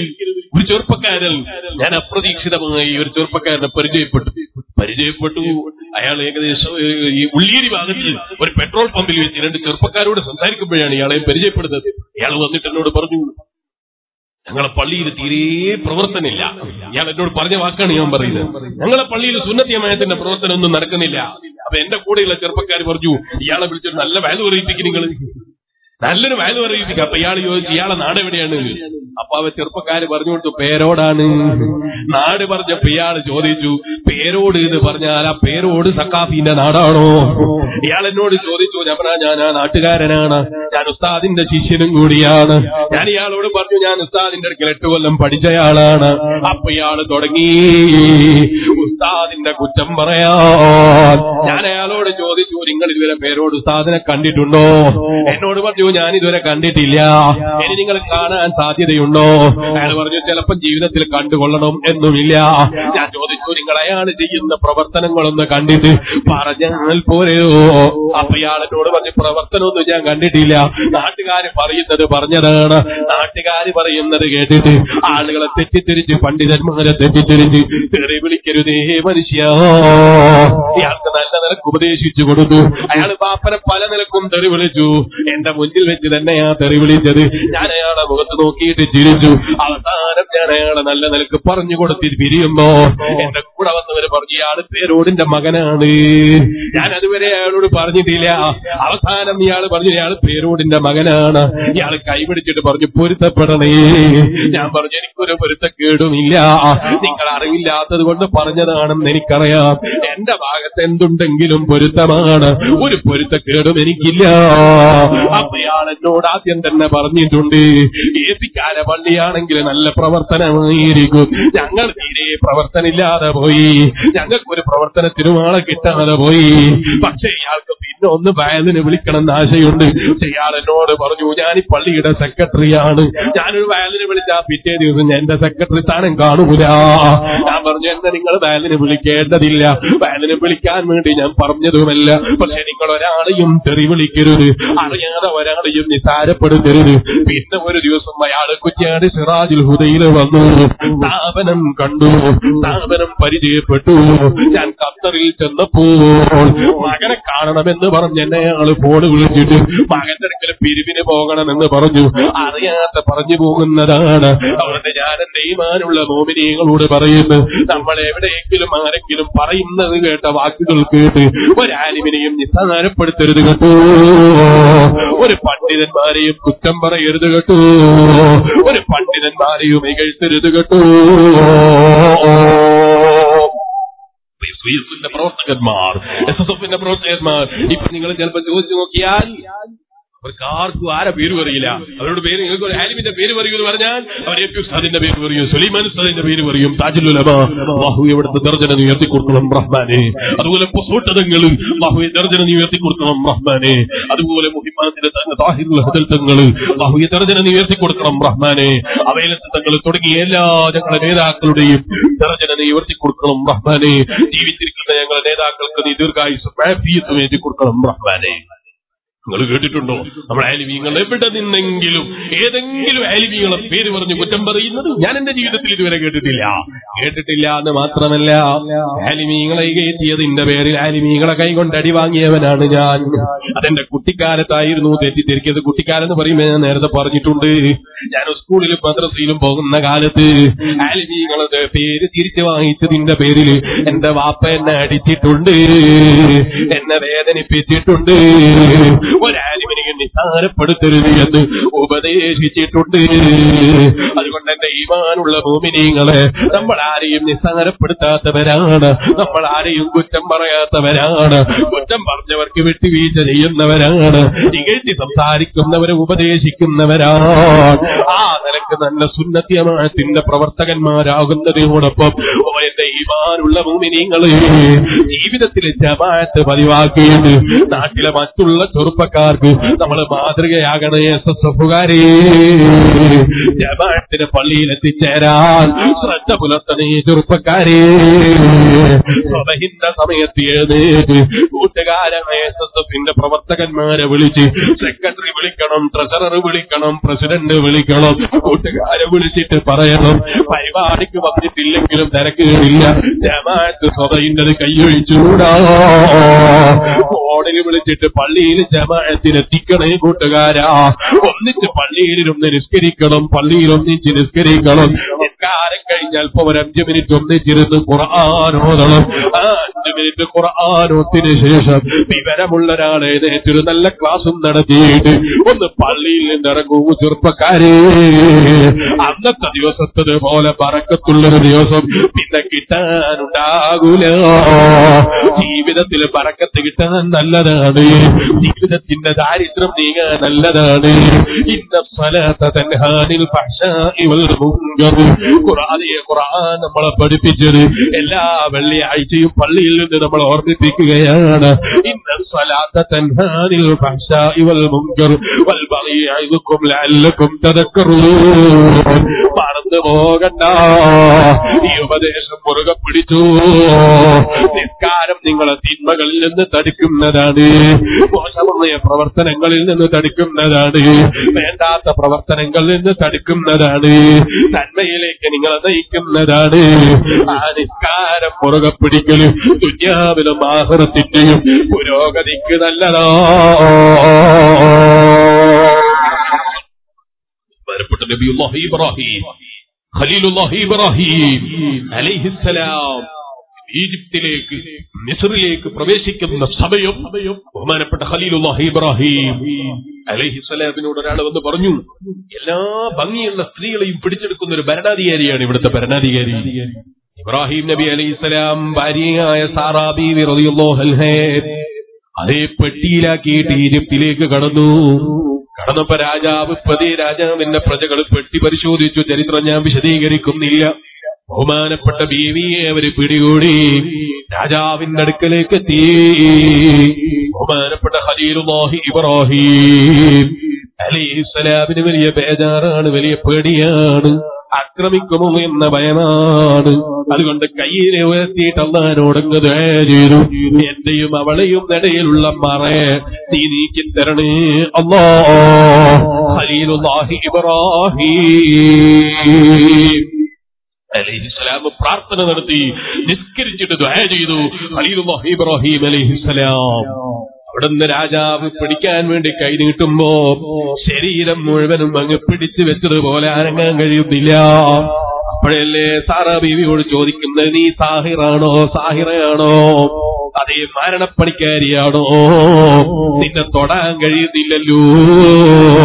സാറാ ബീവി റളിയല്ലാഹു അൻഹ നിങ്ങളുടെ മറുപടിയാണ്, അല്ല അല്ല, ഞാൻ ഖലീലുല്ലാഹി ഇബ്രാഹിം അലൈഹിസ്സലാമിന്റെ ഭാര്യയാണ്, ഞാൻ മരണപ്പണിക്കാരിയല്ല. എന്നാ എന്നെ ഒന്ന് രക്ഷപ്പെടുത്താൻ നീ റബ്ബിനോട് പ്രാർത്ഥന നടത്തണം. അതേ ദുആ ചെയ്തപ്പോ രാജാവ് രക്ഷപ്പെട്ടു പോയി. രണ്ടാമത് വീണ്ടും സാറാ ബീവിയെ പോലെ ഭംഗിയുള്ളൊരു പെണ്ണാ നാട്ടിലില്ല. അത്ര ഭംഗി ഭാര്യയായ സാറാ ബീവിക്ക് ഒന്ന് കൊടുത്തിരുന്നു. ആ സാറാ ബീവിയിലേക്ക് രണ്ടാമത് കൈയുയർത്തിയപ്പോ രാജാവിന്റെ കണ്ണിന്റെ കാഴ്ച നഷ്ടപ്പെട്ടു പോയി. പിന്നെ കണ്ണ് കാണുന്നില്ല, അന്ധനായി പോയി. ഇബ്രാഹിം നബി അലൈഹിസ്സലാം നിസ്കരിച്ചു ദുആ ചെയ്ത പ്രാർത്ഥനയ്ക്ക് ഇജാബത്ത് കിട്ടിയതാണ്. സാറാ ബീവി ഒന്ന് തൊടാൻ പോലും ആ രാജാവിന് കഴിഞ്ഞില്ല. കണ്ണിന്റെ കാഴ്ച നഷ്ടപ്പെട്ടു പോയി. അപ്പോഴല്ലേ സാറാ ബീവിയെ വീണ്ടും വിളിക്കുന്ന, എന്നെ രക്ഷപ്പെടുത്തണം, പ്രാർത്ഥന നടത്തണം. ദുആ ചെയ്തു കൊടുത്തു, രക്ഷപ്പെട്ടു. മൂന്നാമത് രാജാവ് വീണ്ടും കൈ ഉയർത്തിയപ്പോ ശരീരം മുഴുവനും തളർന്നുപോയി, ചലിക്കാൻ കഴിയുന്നില്ല. അപ്പോഴല്ലേ മഹദിയോട് ദുആ ചെയ്യാൻ പറയുന്നത്. ഖലീലുല്ലാഹി ഇബ്രാഹിം അലൈഹിസ്സലാമിനെ വിളിച്ചു വരുത്തി. ഇബ്രാഹിം നബി അലൈഹിസ്സലാം വെറുതെ വിടുമെങ്കിൽ സാറാ ബീവി ആക്രമിക്കാതെ വിടുമെങ്കിൽ പ്രാർത്ഥിക്കുമെന്ന് പറഞ്ഞു. പ്രാർത്ഥന നടത്തി വെറുതെ വിട്ടു. പോകുന്ന സമയത്ത് ഒരടിമയായ പെണ്ണ് ഹാജറ ബീവി റളിയല്ലാഹു അൻഹ അതേ വിപത്ത് കൊടുത്തു, വെറുതെ സമ്മാനമായി കൊടുത്തു. ഇബ്രാഹിം നബി അലൈഹിസ്സലാമിന്റെ കയ്യിലേക്ക് സാറാ ബീവി റളിയല്ലാഹു അൻഹ ഏൽപ്പിച്ചു കൊടുക്കുമ്പോ പറഞ്ഞു, എന്നെ കൊണ്ട് നിങ്ങൾ വല്ലാതെ പേടിച്ചിട്ടുണ്ടല്ലോ, വല്ലാതെ ഭയന്നിട്ടുണ്ടല്ലോ. അതിന്റെ പേരിൽ എനിക്ക് തന്ന പെണ്ണിന് ഞാൻ നിങ്ങൾക്ക് ഹിബത്ത് തന്നിരിക്കുന്നു. നബിയുല്ലാഹി ഖലീലുല്ലാഹി ഇബ്രാഹിം അലൈഹിസ്സലാമിന്റെ മറുപടി, മോളെ ഞാൻ ഭയപ്പെട്ടിട്ടില്ല, ഞാൻ പേടിക്കേണ്ടി വന്നിട്ടില്ല, ഭയപ്പെടേണ്ടി വന്നിട്ടില്ല, നിന്റെ കാര്യത്തിൽ ടെൻഷൻ അടിക്കേണ്ടി വന്നിട്ടില്ല. കാരണം ഞാൻ എന്റെ റബ്ബിന്റെ മുമ്പിൽ സുജൂദ് ചെയ്തു, അല്ലാഹുവിന്റെ മുമ്പിൽ നിസ്കാരം നടത്തിയിട്ട് നിസ്കരിച്ചിട്ട് റബ്ബിന്റെ മുമ്പിൽ അങ്ങ് പ്രാർത്ഥന നടത്തിയപ്പോ എന്റെ റബ്ബിനിക്ക് ഇജാബത്ത് തന്നുപോയി. നീ റൂമിന്റെ ഉള്ളിലാണെങ്കിലും നിന്നെയും രാജാവിനെയും ഞാൻ കണ്ടിട്ടുണ്ട്, നിന്റെ പ്രവർത്തനങ്ങളും നിന്റെ പ്രാർത്ഥനകളും ഒക്കെയും ഞാൻ കണ്ടിട്ടുണ്ട്. ഞാൻ പുറത്താണെങ്കിലും കാണാതെ പോയിട്ടില്ല. അതങ്ങനെ റൂമിന്റെ ഉള്ളിലുള്ള കഥകള് നബിയുല്ലാഹി ഇബ്രാഹിം അലൈഹിസ്സലാം കടലിൽ അല്ലാഹ് കാണിച്ചു കൊടുക്കണമെന്ന് തീരുമാനിച്ചാൽ കഴിയൂലേ മൂമിനി?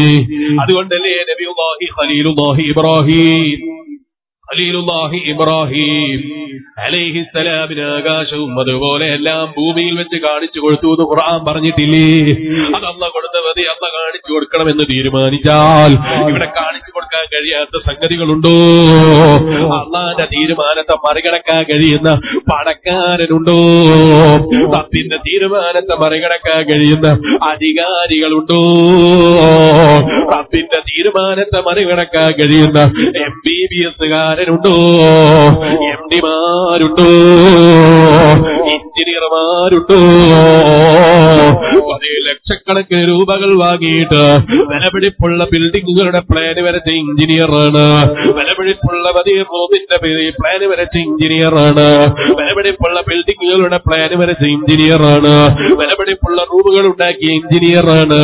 ആ എഞ്ചിനീയർക്ക് പ്ലാന് വരക്കാൻ ഒരുപാട് കാലം കിടക്കേണ്ട കബറിന് പ്ലാന് വരക്കാൻ എഞ്ചിനീയറില്ല. ഒരു എഞ്ചിനീയറിങ് കിടക്കുമ്പോ കബറിന് പ്ലാന് വരക്കാറില്ല, പ്ലാൻ ഉണ്ടാക്കാറില്ല. സാധാരണ നാട്ടിൽ നിന്ന് കബർ കുഴിക്കുന്നവൻ കബർ കുഴിച്ചിട്ട് എഞ്ചിനീയർമാരെയും വെച്ചില്ലേ മണ്ണിന്റെ ഉള്ളില്. ഏത് MBBSകാരനാണ് ഇവിടെ ശക്തിയുള്ളവൻ? ഏത് MDയാണ് ഇവിടെ ശക്തിയുള്ളവൻ? ഒരു MDക്കും ശക്തിയില്ല, ഒരു MBBSകാരനും ശക്തിയില്ല. കണ്ണട വെച്ച് ചികിത്സിക്കുന്ന ഡോക്ടറാണ് കണ്ണിന്റെ ഡോക്ടർ. കണ്ണട മറന്നുപോയപ്പോ ഡോക്ടർക്ക് കണ്ണ് കാണുന്നില്ല. അനുഭവങ്ങൾ പലർക്കും പറയാനില്ലേ? കണ്ണിന്റെ കാഴ്ചയില്ലാത്ത കണ്ണിന്റെ ഡോക്ടർ, കാതിന്റെ കേൾവി കുറഞ്ഞ കാതിന്റെ ഡോക്ടർ, ശരീരം തകർന്ന് കിടന്നിട്ട് ചികിത്സ കൊടുക്കുന്ന, തളർന്ന് കിടക്കുന്നവർക്ക് ചികിത്സ കൊടുക്കുന്നവൻ തളർന്ന് കിടന്ന് ഡോക്ടർമാരെ കാണാനില്ലേ? ഒരു ഡോക്ടർക്ക് അധികാരമില്ല, ഒരു എഞ്ചിനീയർക്ക് അധികാരമില്ല, ഒരു ശക്തിക്കും ഇവിടെ അധികാരമില്ല. ചോദിക്കട്ടെ മനുഷ്യ, ഞാൻ ഈ നാട്ടിലെ MLA ആണെന്ന് പറയുന്നു. ചോദിക്കട്ടെ, ആ MLAക്ക് കണ്ണിന്റെ ഒരു പിരികം തേക്ക് കഴിഞ്ഞു വീണപ്പോ ആ പിരികം ഒന്ന് ഫിറ്റ് ചെയ്യാൻ കഴിയുമോ? ഞാനിവിടെ വലിയ നാട്ടിന്റെ നേതാവാണെന്ന് പറഞ്ഞിട്ട് കാര്യമുണ്ടോ? ഞാൻ MLA ആണെന്ന് പറഞ്ഞിട്ട് കാര്യമുണ്ടോ? ഞാൻ പ്രധാനമന്ത്രിയാണെന്ന് പറഞ്ഞിട്ട് കാര്യമുള്ളോ? അതേ കണ്ണിലെ പിരികം താഴേക്ക് വീണപ്പോ ആ പിരികത്തെ നിയന്ത്രിക്കാൻ കഴിഞ്ഞില്ല. അതേ കണ്ണിന്റെ കാഴ്ചയെ നിയന്ത്രിക്കാൻ കഴിഞ്ഞില്ല. പ്രധാനമന്ത്രിക്ക് പല്ലുവേദന വന്നപ്പോ രാത്രിയിൽ ഉറക്കം കിട്ടിയില്ല. ഇതല്ലേ നമ്മളെ പ്രധാനമന്ത്രി? ഇതല്ലേ നമ്മളെ മുഖ്യമന്ത്രി? അതേ സ്വന്തം പിരിയത്തിൽ പോലും അധികാരമില്ല, ശരീരത്തിലെ രോമക്കുഴിയിൽ പോലും അധികാരമില്ല. പ്രധാനമന്ത്രി ആയതുകൊണ്ട് ആളുകളൊക്കെ മുന്നിടുമ്പോ നല്ല സുഗന്ധത്തോടെ മുന്നിടണമെന്ന് പ്രധാനമന്ത്രി തീരുമാനിച്ചു. എന്റെ രോമക്കുഴിയിലിന് വേർപ്പുണ്ടാകരുത് എന്ന് തീരുമാനിച്ചു. രോമക്കുഴിയിൽ വേർപ്പില്ലാതിരിക്കാൻ പ്രധാനമന്ത്രിയായതുകൊണ്ട് രോമക്കുഴിയിൽ നിന്ന് വേർപ്പ് വരുന്നെന്ന് ചിന്തിച്ച് ഡോക്ടർമാരടുക്കൽ ചികിത്സക്ക് പോയിട്ട് ഗുളിക കുടിച്ചപ്പോൾ വേർപ്പ് നിന്നുപോയി. അല്പ ദിവസം കഴിഞ്ഞ് ഡോക്ടർമാരടുക്കൽ എത്തിയപ്പോ നെഞ്ചുവേദന പറഞ്ഞപ്പോ, അല്ലെങ്കിൽ വയറുവേദന പറഞ്ഞപ്പോ, മൂത്രക്കൊയലിന് വേദന പറഞ്ഞപ്പോ ഡോക്ടർമാര് കിട്ടിപ്പോയി ഇത് വിധിയേടി. കാരണം പുറത്തണ്ടേണ്ട വേർപ്പ് പുറത്തള്ളാതെ പിടിച്ചു വെച്ചപ്പോ ശരീരത്തിൽ നിന്ന് തള്ളേണ്ട വെള്ളങ്ങള്, നഷ്ടതയെ ഒഴിവാക്കേണ്ട വെള്ളങ്ങള് ശരീരത്തിൽ ഗുളിക കുടിച്ച് പിടിച്ചു നിർത്തിയപ്പോ ശരീരത്തിന്റെ ആരോഗ്യം നഷ്ടപ്പെട്ടുപോയി. ഞാൻ ഈ നാടിന്റെ പ്രധാനമന്ത്രിയല്ലേ, എന്റെ കിട്ടിക്കാരാണോ തകരാറ് തന്നതെന്ന് ചോദിക്കാൻ അധികാരമുള്ള പ്രധാനമന്ത്രി എവിടെ? മുഖ്യമന്ത്രി എവിടെ? ഒരു ശക്തിക്കും കഴിയൂല. നിന്റെ പണത്തിന്റെ ഹൂക്കുകൊണ്ട് കഴിയുമെന്ന് നീ ചിന്തിക്കുന്നുണ്ടോ? കഴിയൂല മനുഷ്യ. അല്ല മുസ്ലിയാരെ, 10 ലക്ഷവും 35 ലക്ഷവും ഒക്കെ കിട്ടി പൈസ കൊടുത്താൽ കിട്ടുന്നില്ലേ? ഇതേ എന്റെ നാട്ടിന്റെ പരിസരത്തൊരാൾ കിട്ടി മാറ്റി വെച്ചപ്പോ, പെണ്ണിന്റെ കിട്ടി മാറ്റി വെച്ചപ്പോൾ മുളക്കേണ്ടതല്ലാത്ത മീശ മുളച്ചുപോയി. അള്ള തീരുമാനിച്ചാൽ മറികടക്കാൻ കഴിയുന്ന ശക്തി എവിടെ? ഡോക്ടർമാരെവിടെ? വൈദ്യന്മാരെവിടെ? ഒരു വൈദ്യനും കഴിയൂല, ഒരു ശക്തിക്കും കഴിയൂല, ഒരു രാജാവിനും കഴിയൂല. മകൻ മരിച്ചു കിടക്കുമ്പോ ഞാൻ ഈ നാടിന്റെ ഭരണാധികാരിയാണ്, എന്റെ മകന്റെ ജീവൻ കിട്ടാൻ നിന്റെ ജീവൻ കൊടുക്കണോ എന്ന് പറഞ്ഞാൽ ജീവൻ കൊടുക്കാൻ അനുയായികളും നൂറുകണക്കിന് തുള്ളാനുണ്ട്. ജീവൻ കൊടുക്കാൻ കഴിയോ മനുഷ്യ? ജീവൻ കൊടുക്കാൻ കഴിയൂല. അതാ ജീവൻ പോകട്ടെ എന്നാ ഞാൻ നേരത്തെ പറഞ്ഞത്. നിന്റെ അതേ കണ്ണിന്റെ പീലിയിൽ നിന്നൊരു രോമം താഴേക്ക് വീണപ്പോ ആ രോമത്തെ പിടിച്ചു നിർത്താൻ നിനക്ക് സാധിക്കുന്നില്ല. ഒരു രോമത്തിൽ പോലും നിയന്ത്രണമില്ലാത്ത, ഒരു രോമക്കുഴിയിൽ പോലും നിയന്ത്രണമില്ലാത്ത, ശരീരത്തിലെ ചെറിയ കുത്തിൽ പോലും നിയന്ത്രണമില്ലാത്ത അധികാരമല്ലേ നിന്റെ അധികാരം, ശക്തിയല്ലേ നിന്റെ ശക്തി. ഇതൊക്കെ മാറ്റിവെച്ച് അഹങ്കാരവും കിബറും മാറ്റിവെച്ച് റബ്ബിലേക്ക് മടങ്ങൂ മനുഷ്യ. സാരിയൂല മഗ്ഫിറത്തിൻ മിൻ റബ്ബിക്കും വജന്നത്തിൻ അർദുഹാ അസ്സമാവാതു വൽ അർദ് ഉഇദ്ദത്ത് ലിൽ മുത്തഖീൻ. നല്ല ക്ഷമയോടെ റബ്ബിന്റെ മുന്നിൽ ജീവിതം നയിച്ച് റബ്ബിനോട് പൊറുക്കലിനെ ചോദിക്കൂ മനുഷ്യ. സാരിയൂല മഗ്ഫിറത്തിൻ മിൻ റബ്ബിക്കും വജന്നത്തിൻ അർദുഹാ അസ്സമാവാതു വൽ അർദ് ഉഇദ്ദത്ത് ലിൽ മുത്തഖീൻ. പരിശുദ്ധ ഖുർആൻ പറയുന്നു, നിങ്ങൾ അല്ലാഹുവിലേക്ക് പാപമോചനം തേടുന്നവരായി ഉണരുന്നവരാകണം നിങ്ങൾ. സരിയൂല മഗ്ഫിറത്തും മിർ റബ്ബിക്കും വജന്നത്തിൻ അർളുഹാ അസ്സമാവാതു വൽ അർദ് ഉഇദ്ദത്ത് ലിൽ മുത്തഖീൻ. അല്ലാഹുവിനെ തഖ്വ ചെയ്ത് ജീവിക്കുന്ന, റബ്ബിനെ ഭയന്ന് ജീവിക്കുന്ന, റബ്ബിന്റെ പൊരുത്തം പ്രതീക്ഷിച്ച് ജീവിക്കുന്ന, റബ്ബിന്റെ തൃപ്തി പ്രതീക്ഷിച്ച് ജീവിക്കുന്ന മഹാന്മാരില്ലേ, അവർക്കാണ് കേട്ടോ ശരിയായ കൊട്ടാരം, അവർക്കാണ് കേട്ടോ സന്തോഷമുള്ള ജീവിതം, അവർക്കാണ് കേട്ടോ റാഹത്തുള്ള ജീവിതം. അവിടെ ജലദോഷമില്ല, അവിടെ പനി പിടിക്കുന്ന പരിപാടിയില്ല, കാലിന് മുറിവേൽക്കുന്ന പരിപാടിയില്ല, അക്രമികൾ വന്ന് വെട്ടുമോ എന്ന ഭയമില്ല, കാറിന് കല്ലേറ് കിട്ടുമോ എന്ന പേടിയില്ല, അക്രമികളില്ല, കുതന്ത്രക്കാരില്ല, തന്ത്രം വരെയുന്നവരില്ല, സിഹർ ചെയ്യുന്നവരില്ല, കണ്ണുവെക്കുന്ന കണ്ണന്മാരില്ല, ഒരു ശത്രുവുമില്ല. സുഖകരമായ ജീവിതം. വജന്നത്തിൻ അർളുഹാ അസ്സമാവാതു വൽ അർദ് ഉഇദ്ദത്ത് ലിൽ മുത്തഖീൻ. ആ സ്വർഗ്ഗലോകം നമ്മൾ ഒരുക്കി വെച്ചിരിക്കുന്നത് അല്ലാഹുവിനെ തഖ്വ ചെയ്ത് ജീവിക്കുന്നവർക്കാണ്, അല്ലാഹുവിനെ സൂക്ഷിച്ച് ജീവിക്കുന്നവർക്കാണ്, റബ്ബിന്റെ പൊരുത്തം പ്രതീക്ഷിച്ച് ജീവിക്കുന്നവർക്കാണ്, അല്ലാഹുവിന്റെ പൊരുത്തം പ്രതീക്ഷിച്ച് ജീവിക്കുന്നവർക്കാണ്. ഓ മുഅ്മിനായ മനുഷ്യ, ആ പൊരുത്തത്തിന് വേണ്ടിയാണ് നമ്മുടെ ജീവിതം നമ്മൾ ചെലവഴിക്കേണ്ടത്. അതാണ് ഖുർആനും നമ്മൾ ഓർമ്മപ്പെടുത്തിയത്. ഇന്ന അക്രമക്കും ഇൻദല്ലാഹി അത്ഖാക്കും. അല്ലാഹുവിന്റെ അടുക്കലുള്ള ആദരവ് മുഅ്മിനെ നീ സമ്പാദിച്ചോ, റബ്ബിന്റെ അടുക്കലുള്ള ബഹുമാനം സമ്പാദിച്ചോ, റബ്ബിന്റെ അടുക്കലുള്ള ആദരവ് സമ്പാദിച്ചോ. നാട്ടിലെ പണക്കാരന്റെ മുമ്പിലുള്ള ആദരവ് നിലനിൽക്കൂല, നാട്ടിലെ മന്ത്രിമാരുടെ മുന്നിലുള്ള നിന്റെ സ്ഥാനം നിലനിൽക്കൂല, പോലീസ് ഉദ്യോഗസ്ഥന്മാരുടെ മുന്നിലുള്ള നിന്റെ അധികാരം അത് നിലനിൽക്കൂല. ചിലർക്ക് ഇങ്ങനെ തോന്നാറില്ലേ, ഞാൻ പറഞ്ഞാൽ കേൾക്കാത്ത പോലീസുകാരുണ്ടോ, ഞാൻ പറഞ്ഞാൽ കേൾക്കാത്ത മന്ത്രിമാരുണ്ടോ, ഞാൻ പറഞ്ഞാൽ കേൾക്കാത്ത MLA-മാരുണ്ടോ, എല്ലാവരും എന്റെ പണം കണ്ടിട്ട് എന്റെ കീഴിലാണ്. ഓ മുഅ്മിനായ മനുഷ്യ, നീ അവലംബിക്കുന്നത് നിലനിൽക്കാത്ത സമ്പത്തുള്ളവനെയാണോ, നിലനിൽക്കാത്ത അധികാരമുള്ളവനെയാണോ, നിലനിൽക്കാത്ത ശക്തിയുള്ളവനെയാണോ? നീ അവലംബിക്കുമ്പോ നിലനിൽക്കുന്ന എല്ലാം നിലനിർത്തിക്കൊണ്ടുപോകുന്ന രാജാവായ റബ്ബിന്റെ ശക്തിയിൽ പ്രതീക്ഷിക്കുക, അവന്റെ മഗ്ഫിറത്തിൽ പ്രതീക്ഷിക്കുക, അവന്റെ നന്മയിൽ പ്രതീക്ഷയർപ്പിക്കുക.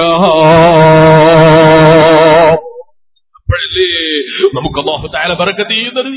നിങ്ങൾ അല്ലാഹുവിനെ പ്രതീക്ഷിച്ച് ഏത് പ്രവർത്തനങ്ങളും ചെയ്തോ, മലക്കുമാരതിന് സാക്ഷിയാണ്. ആ മലക്കുകളെ മുന്നിൽ നീ പവർ വാങ്ങൂ, ആ മലക്കുകളെ മുന്നിൽ നീ അധികാരം വാങ്ങൂ, ആ മലക്കുകളെ മുന്നിൽ നീ വലിയ ആദരവ് വാങ്ങി വെക്കൂ. അത് നിനക്ക് ഉപകാരപ്രദമാണ്, അത് നിനക്ക് ഫലവത്താണ്, അത് നിനക്ക് റബ്ബിന്റെ അടുക്കൽ വലിയ ബഹുമാനമുള്ളതാണ്.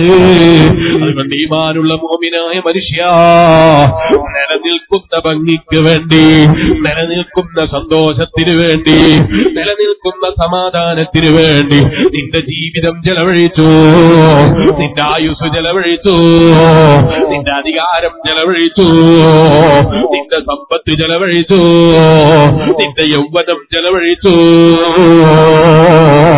അതിനാണ് SSFന്റെ പ്രവർത്തകരെ ആ നിലനിൽക്കുന്ന ജീവിതത്തിന് നന്മ കിട്ടാനാണ് പള്ളിയിലെ ജമാഅത്തിന് പ്രാധാന്യം കൊടുക്കാൻ ഞാൻ ആദ്യം പറഞ്ഞത്. അപ്പൊ ബഹുമാനപ്പെട്ട ഇമാം അബുല്ലീസ് റഹിമഹുല്ലാഹ് പറയാണ്, നിന്റെ ഖബറിന്റെ ഉള്ളിൽ വെളിച്ചം കിട്ടാൻ, നിന്റെ പാരത്രിക ലോകത്തെ വിജയം കിട്ടാൻ 4 കാര്യങ്ങൾ നീ മുറുകെ പിടിച്ചു. അതിലൊന്നാമത്തത് നിസ്കാരം കൈയൊഴിക്കാതെ മുറുകെ പിടിക്കുക. രണ്ടാമത്തത് വസ്സദഖ, ധാരാളം സദഖ ചെയ്യുക, ധാരാളം ദാനധർമ്മം ചെയ്യുക, ധാരാളം സദഖ ചെയ്യുക. മുസ്ലിയാരെ, ധാരാളം എന്റെ കയ്യിലില്ല. അതാ ഞാൻ തുടക്കത്തിൽ പറഞ്ഞതൊക്കെ ആപേക്ഷികമാണ്, ഒക്കെ ആപേക്ഷികമാണ്. ധാരാളം എന്ന് പറഞ്ഞാൽ നിന്നിലേക്ക് അപേക്ഷിച്ച് നിന്നെ കൊണ്ട് കഴിയുന്നത് പോലെ ധാരാളം നീ കൊടുത്തോ. നിന്റെ നാട്ടിലെ ഏറ്റവും വലിയ പണക്കാരൻ കൊടുക്കുന്നത് പോലെ കൊടുത്തിട്ട് നീ കടക്കാരനാകണം ഞാൻ പറഞ്ഞതിനർത്ഥമില്ല. നിന്നെ കൊണ്ട് കഴിയുന്നതിന്റെ പരമാവധി നീ സഹായിച്ചോ. സാഹിത്യോത്സവത്തിന്റെ പരിപാടി വരുമ്പോ നാട്ടിലെ വലിയൊരു പണക്കാരൻ അത് 20,000 ഉറുപ്പിക കൊടുത്തിട്ടുണ്ട്. നിനക്കതിന് കഴിയൂല, നിനക്ക് 20 രൂപയാണ് ഏറ്റവും വലിയ പൈസ, നീ 20 ഉറുപ്പിക കൊടുത്തു. അല്ല, നിനക്ക് 1 രൂപയാണ് ഏറ്റവും വലിയ പൈസ, അത്ര വലിയ ദാരിദ്ര്യമാണ്, കഴിക്കാൻ പോലും ഭക്ഷണമില്ലാത്ത ബുദ്ധിമുട്ടാണ്. നീ 1 രൂപ സഹകരിച്ചോ. അത് ആപേക്ഷികമായി നിന്നെ കൊണ്ട് കഴിയുന്നതിന്റെ പരമാവധി നീ സഹായിച്ചോ, നീ സഹകരിച്ചോ, നല്ല പ്രവർത്തനങ്ങളോട് കൂട്ടുനിന്നു.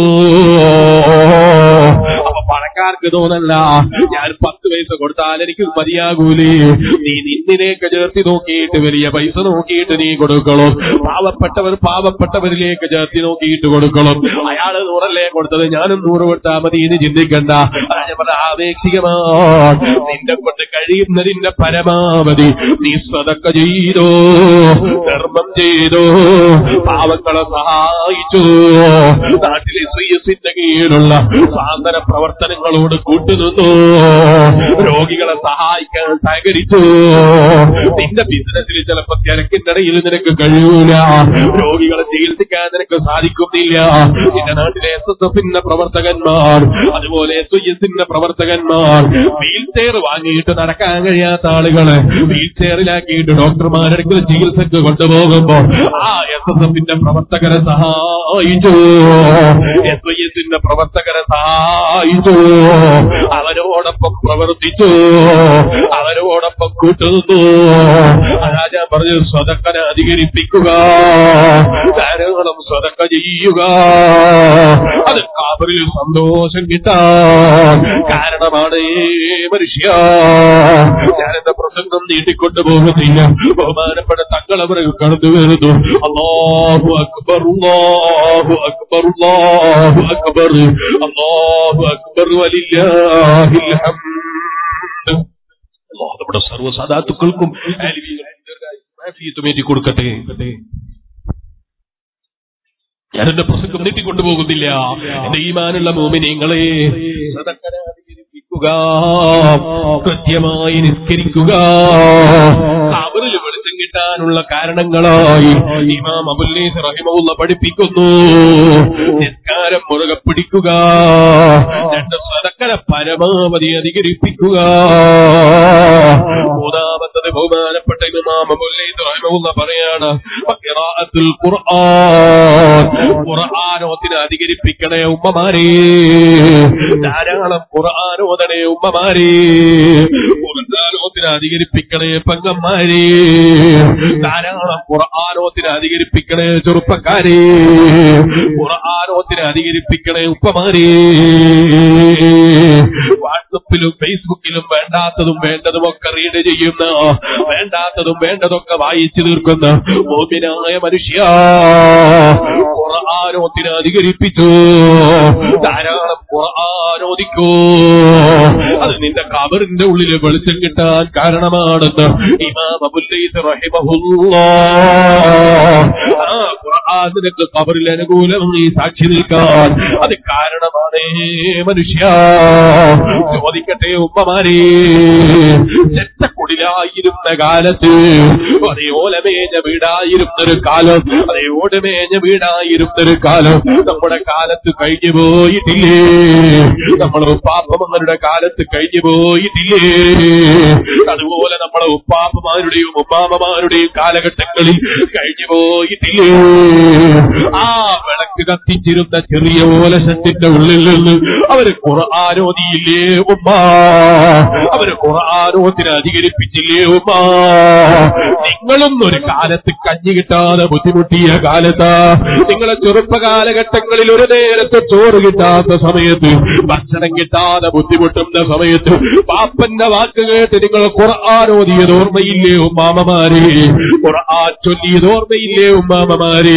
നിങ്ങളുടെ വീട്ടിൽ TV വന്നപ്പോ, നിങ്ങളുടെ വീട്ടിലെ സൗകര്യങ്ങൾ വന്നപ്പോ, മാർബോണേറ്റ് വിരിച്ച വീട് വന്നപ്പോ, ചോർച്ചയില്ലാത്ത വാർപ്പിന്റെ വീട് വന്നപ്പോ, തേങ്ങ വീണാൽ പൊട്ടാത്ത ഓടിന്റെ വീട് വന്നപ്പോ, തന്ന രാജാവായ റബ്ബിനെ മറന്നുപോയോ ഉമ്മ? എല്ലാ നിയമത്തും ചൊരിഞ്ഞു തരുന്ന രാജാവായ റബ്ബിനെ കൈയൊഴിച്ചോ ഉമ്മ? അങ്ങനെ മറന്നുപോയോ ഉമ്മ?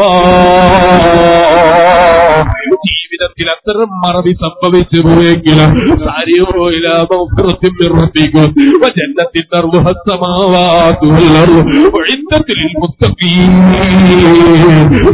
ുള്ളവർക്ക് ആ സ്വർഗം തയ്യാറ് ചെയ്തത് ഡയലോഗ് അടിക്കുന്നവർക്കല്ല, ആളുകളെ മുന്നിൽ മാന്യത പുലർത്തുന്നവർക്കല്ല. ഇന്ന അക്രമക്കും നിന്ദാഹിയത്തുകാകും.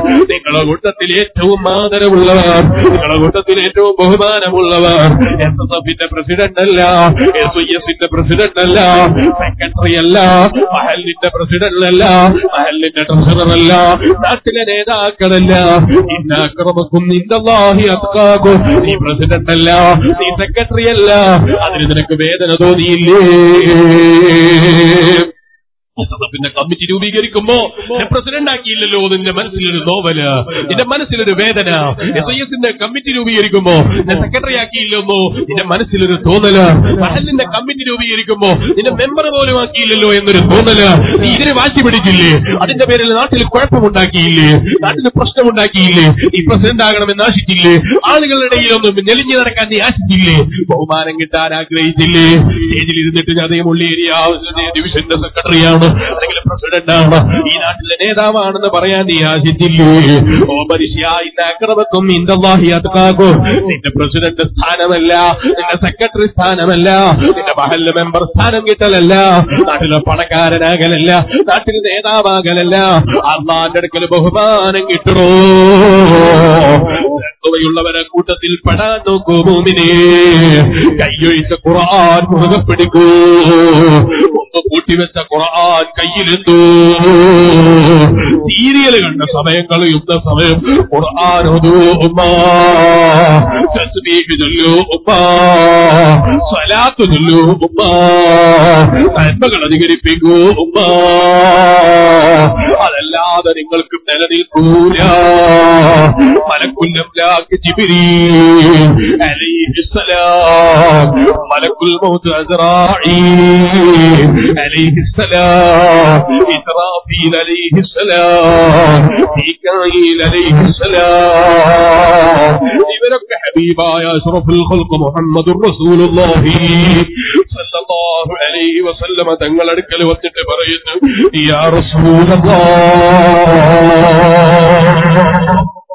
ജിബ്രീൽ അലൈഹിസ്സലാം പറയുന്നു, നബിയേ, നിങ്ങൾക്ക് വേണ്ടി നിങ്ങളെ സ്നേഹിച്ച് സ്വലാത്ത് ചൊല്ലുന്ന ആളുകളാ, നിങ്ങൾക്ക് വേണ്ടി ധാരാളം ജീവിതത്തിൽ സ്വലാത്ത് അധികരിപ്പിക്കുന്ന ഉമ്മമാര്, ധാരാളം നന്മകൾ ജീവിതത്തിൽ ചെയ്ത് സ്വലാത്ത് ചൊല്ലുന്ന ഉമ്മമാർ, ധാരാളം സ്വലാത്തുകൾ പതിവാക്കിയ ഉമ്മമാർ, ആ ഉമ്മമാർക്കും അതുപോലെയുള്ള ചെറുപ്പക്കാർക്കും നന്മകൾ ചെയ്തവർക്കും ബഹുമാനപ്പെട്ട ജിബ്രീൽ അലൈഹിസ്സലാം നബി സല്ലല്ലാഹു അലൈഹി വസല്ലം തങ്ങളോട് ഓഫർ അറിയിക്കുകയാണ്.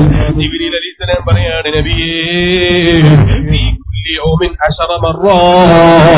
എല്ലാ ദിവസവും ഒരു 10 സ്വലാത്ത് 100 ചൊല്ലണ്ട, ഒരു 100 വട്ടം നിന്റെ ഫോൺ എടുത്തിട്ട് നീ വാട്സപ്പ് ദിവസവും നോക്കിയില്ലേ മനുഷ്യ? ഫേസ്ബുക്ക് നോക്കിയില്ലേ ഉപ്പാപ്പ? ഫേസ്ബുക്ക് നോക്കിയില്ലേ ഉമ്മ? വാട്സപ്പ് നോക്കിയില്ലേ പെങ്ങളെ? ഒരു 100 വട്ടം നീ തസ്ബീഹ് ചൊല്ലിയില്ല, ഒരു 10 വട്ടം നീ സ്വലാത്ത് ചൊല്ലിയില്ല, ഒരു 100 വട്ടം നീ സ്വലാത്ത് ചൊല്ലിയില്ല. 100 കണക്കിന് വട്ടം തുറക്കുന്നതിന്റെ വാട്സപ്പ് തുറക്കുന്നതിന്റെ മുമ്പ് ഒരു ബിസ്മി ചൊല്ലിക്കോ, ഒരു സ്വലാത്ത് ചൊല്ലിക്കോ. അറിയാതെ നിന്റെ ജീവിതത്തിൽ സ്വലാത്ത് നാവിൽ പതിവാകട്ടെ. ദിക്ർ ചൊല്ലുന്ന നാവായി നിന്റെ നാവ് മാറി വരട്ടെ. സ്വലാത്തിനെ അധികരിപ്പിച്ചോ. മലക്കുൽ അംലാക്ക് ജിബ്രീൽ അലൈഹിസ്സലാം വന്നിട്ട് പറയുന്നു, യാ റസൂലല്ലാഹ്, ഒരു 10 സ്വലാത്ത് നിങ്ങളുടെ ജീവിതത്തിൽ പതിവാക്കുന്ന മനുഷ്യരിൽ ഞാൻ അതേ സിറാത്ത് പാലം കിടക്കുന്ന സമയം മനുഷ്യന്റെ ഏറ്റവും വലിയ ബേജാറുള്ള സമയമാണ്. മനുഷ്യൻ ഏറ്റവും കൂടുതൽ വെപ്രാളം സഹിക്കുന്ന സമയമാണ്. ഏറ്റവും കൂടുതൽ ബുദ്ധിമുട്ട് അനുഭവിച്ച് വലിയൊരു വിചാരണ കഴിഞ്ഞിറങ്ങിയ സമയമാണ്. ആ ഇടരാജ സിറാത്ത് പാലം ഒന്ന് കടക്കണമെന്ന് ചിന്തിക്കുന്ന ഏതെങ്കിലും എന്റെ ഉമ്മമാരുണ്ടോ, ഉമ്മാമമാരുണ്ടോ? സിറാത്ത് പാലം കടന്നൊന്ന് ഹബീബ് ഉദ്ഘാടനം ചെയ്യുന്ന സ്വർഗം, ആ ഉദ്ഘാടന ചടങ്ങിലൊന്ന് പങ്കെടുക്കണമെന്ന് ചിന്തിക്കുന്ന ഉപ്പമാരുണ്ടോ? ഉപ്പമാരേ, ഉപ്പമാരേ, മലക്കുൽ അംലാക്ക് ജിബ്രീൽ അലൈഹിസ്സലാം പറഞ്ഞതായി ഹബീബായ നബിതങ്ങൾ പറയുന്നു, അവർക്ക് വേണ്ടി ഞാൻ ആ സിറാത്ത് പാലം മിന്നൽ വേഗതയിൽ കടക്കാനുള്ള കഴിവ് ഞാൻ കൊടുക്കും നബിയേ. ഒരു 10 സ്വലാത്ത് ജീവിതത്തിൽ അവരും പതിവാക്കട്ടെ. എത്ര എളുപ്പം കഴിയുന്നൊരു സംഗതിയാ. ഒരു 10 സ്വലാത്ത് നമ്മുടെ ജീവിതത്തിൽ സുബഹിന്റെ സമയത്ത് എഴുന്നേറ്റ് ആ ദിക്ർ ചൊല്ലി ആദ്യമേ നിൽക്കുന്ന സമയത്ത് അൽഹംദുലില്ലാഹില്ലദീ അഹ്യാനാ ബഅദമാ മാതനാ വഇലൈഹിൻ നുശൂർ ഈ ദിക്ർ ചൊല്ലി അതേ ഉറക്കിൽ എഴുന്നേറ്റ് പല്ല് തേച്ച് പല്ല് തേക്കുമ്പോൾ ഒരു ബിസ്മി ചൊല്ലി നല്ല ബർക്കത്തുള്ളൊരു ജീവിതം തുടങ്ങി. സുബഹി നിസ്കരിച്ചിരുന്ന ഒരു 10 സ്വലാത്ത് ചൊല്ലുമാ, ഒരു 10 സ്വലാത്ത് ചൊല്ലി പതിവാക്കുമാ. അതുപോലെ രാവിലെ വെറുതെ ഇരിക്കുന്ന സമയങ്ങളിലും അത്തരം സമയങ്ങളിലൊക്കെ ഒരു 10 സ്വലാത്ത് ചൊല്ലൂ. എനിക്ക് സിറാത്ത് പാലം കടക്കാൻ വളരെ എളുപ്പം കിട്ടാൻ അത് കാരണമാണ്. രാവിലെ എഴുന്നേറ്റ് പല്ല് തേച്ച് രാവിലെ മകനിക്ക് കട്ടൻ ചായ ഉണ്ടാക്കി കൊടുക്കും. രാത്രി പുലർച്ചക്ക് വരുന്ന മോനാണ്, അല്ലെങ്കിൽ പണിയും കഴിഞ്ഞ് രാത്രിയിൽ വരുന്ന മോനാണ്. രാവിലെ പോകുന്ന മകന്റെ അടുക്കലിരുന്നിട്ട് നിന്റെ ജോലി തിരക്കിനിടയിൽ നിങ്ങൾക്ക് ആരൊക്കെ ഗീവത്താ പറയാനുള്ളത്? നിന്റെ ജോലിക്ക് നിന്റെ കൂടെയുള്ള ആളുകളുടെ അവസ്ഥ എന്തൊക്കെയാണ്? സ്വന്തം മോന്റെ അവസ്ഥ നോക്കാൻ ചിലർക്ക് നേരമില്ല, സമയമില്ല. നിന്റെ ജോലി എങ്ങനെ പോകുന്നത് ചോദിക്കൂല, നിന്റെ അവസ്ഥ എന്തൊക്കെയാന്ന് ചോദിക്കൂല. ചോദിക്കുന്നതോ നിന്റെ കൂടെയുള്ളവരൊക്കെ എങ്ങനെയുണ്ട് എന്നാ ചോദിക്കുന്നത്. മറ്റുള്ളവരെ കാര്യം മാത്രം ചിന്തിച്ച് സ്വന്തം മകനിക്ക് സ്വന്തം മോന്റെ കാര്യം ചിന്തിക്കാൻ പഠിപ്പിക്കാത്ത ഉമ്മമാരായി നമ്മൾ തരത്തായതുകൂടാ. ഉമ്മമാരെ ചെറിയ മക്കള് വീട്ടിലുണ്ടെങ്കിൽ ആ മക്കളെ ഏൽപ്പിച്ച് മക്കളെ ഇരുത്തിയിട്ട് ചെറുപ്പത്തിലെ സുബഹി നിസ്കരിച്ചിരുത്തിയിട്ട് ഒരു 10 സ്വലാത്ത് ചൊല്ലി പഠിപ്പിക്കൂ. സിറാത്ത് പാലം വളരെ എളുപ്പത്തിൽ കടക്കാൻ അത് കാരണമാണ് മനുഷ്യ. ഞാൻ എന്റെ പ്രസംഗം നീട്ടിക്കൊണ്ടു പോകുന്നില്ല, ഞാൻ എന്റെ പ്രസംഗം നിർത്തട്ടെ. മലക്കുൽ അംലാക്ക് ജിബ്രീൽ അലൈഹിസ്സലാം പറഞ്ഞപ്പോൾ ഇസ്രാഫീൽ അലൈഹിസ്സലാം പറയുന്നു, അല്ല അള്ളാന്റെ ഹബീബിനെ ഓർത്ത് 10 സ്വലാത്ത് ചൊല്ലുന്നവരെ ഞാനും മറക്കൂല നബിയേ, ഞാനും അവരെ കൈയൊഴിക്കൂല. അസ്ജുദു ലില്ലാഹി തആല, ഞാൻ അല്ലാഹുവിന്റെ മുമ്പിൽ സുജൂദ് ചെയ്യും. ഏതുവരെ? ആ സ്വലാത്ത് ചൊല്ലിയ മോമിനായ മനുഷ്യന് പുറത്തു കൊടുത്തു എന്ന് പറയുന്നത് വരെ ഞാൻ ആഖിറത്തിൽ സുജൂദ് ചെയ്യും നബിയേ. 10 സ്വലാത്ത് ജീവിതത്തിൽ പതിവാക്കിയവർക്ക് കൊടുക്കുന്ന ബഹുമാനമാണ്. ഓ മോമിനീങ്ങളെ, പരമാവധി സ്വലാത്തിനെ അധികരിപ്പിച്ചോ. ചെയ്തു പോയ പാപങ്ങളാകുന്ന കറകളും നമുക്ക് കഴുകിത്തരാൻ മലക്കുകൾ നമുക്ക് കൂട്ടാൻ മലക്കുകൾ നമ്മെ സഹായിക്കുന്നതാണ്. അതേ സ്വർഗത്തിൽ സ്വർഗത്തിന്റെ കാവൽക്കാരനെ മീകായിൽ അലൈഹിസ്സലാം എന്ന് പറയുന്നു. യാ റസൂലല്ലാഹ്, അങ്ങനെ 10 സ്വലാത്ത് പതിവാക്കിയവരുണ്ടല്ലോ. അന ഉസ്ബീഹി മിൻ ഹൗദിക, നിങ്ങൾ കൊടുക്കുന്ന ഹൗദുൽ കൗസറില്ലേ, ആ ഹൗദുൽ കൗസറിൽ നിന്ന് ഞാൻ അവരെ കുടിപ്പിക്കും നബിയേ. അവരെ ഹൗദുൽ കൗസറാകുന്ന വെള്ളം ഞാൻ കുടിപ്പിക്കും നബിയേ. 10 സ്വലാത്ത് പതിവാക്കിക്കോ ഉമ്മ, ചൊല്ലിക്കോ ഈമാനുള്ള മുഅ്മിനീങ്ങളെ. മൗലായ സ്വല്ലി വസല്ലം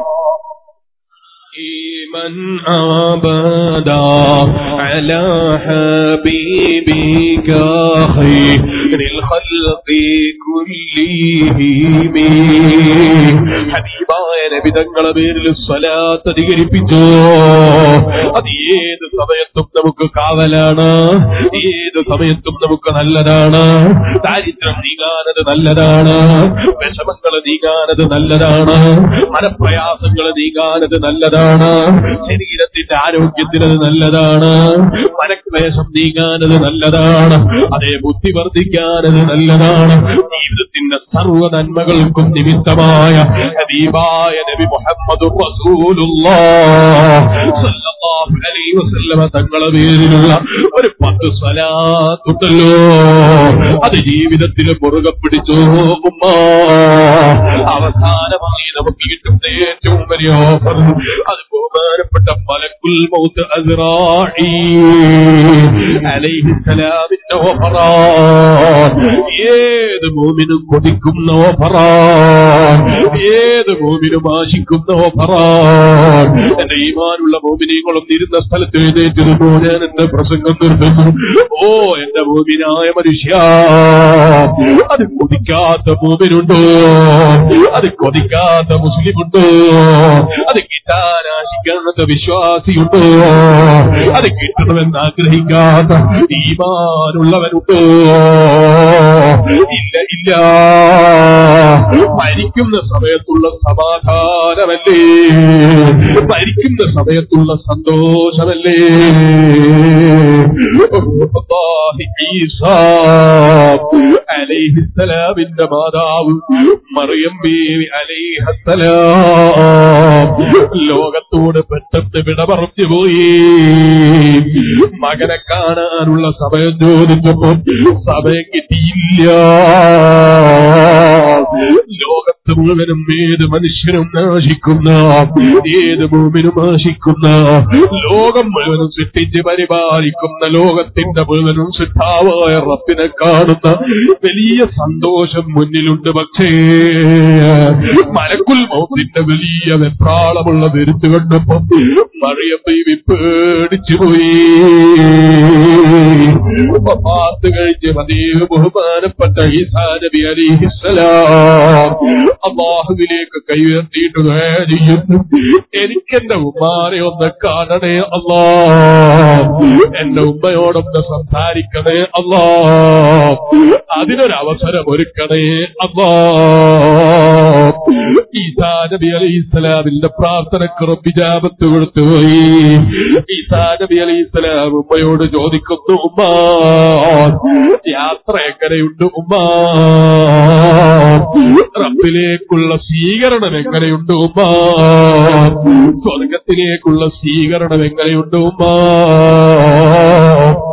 അപ്പോഴല്ലേ മറിയം ബീവി അലൈഹിസ്സലാമിന്റെ മറുപടി, മോനെ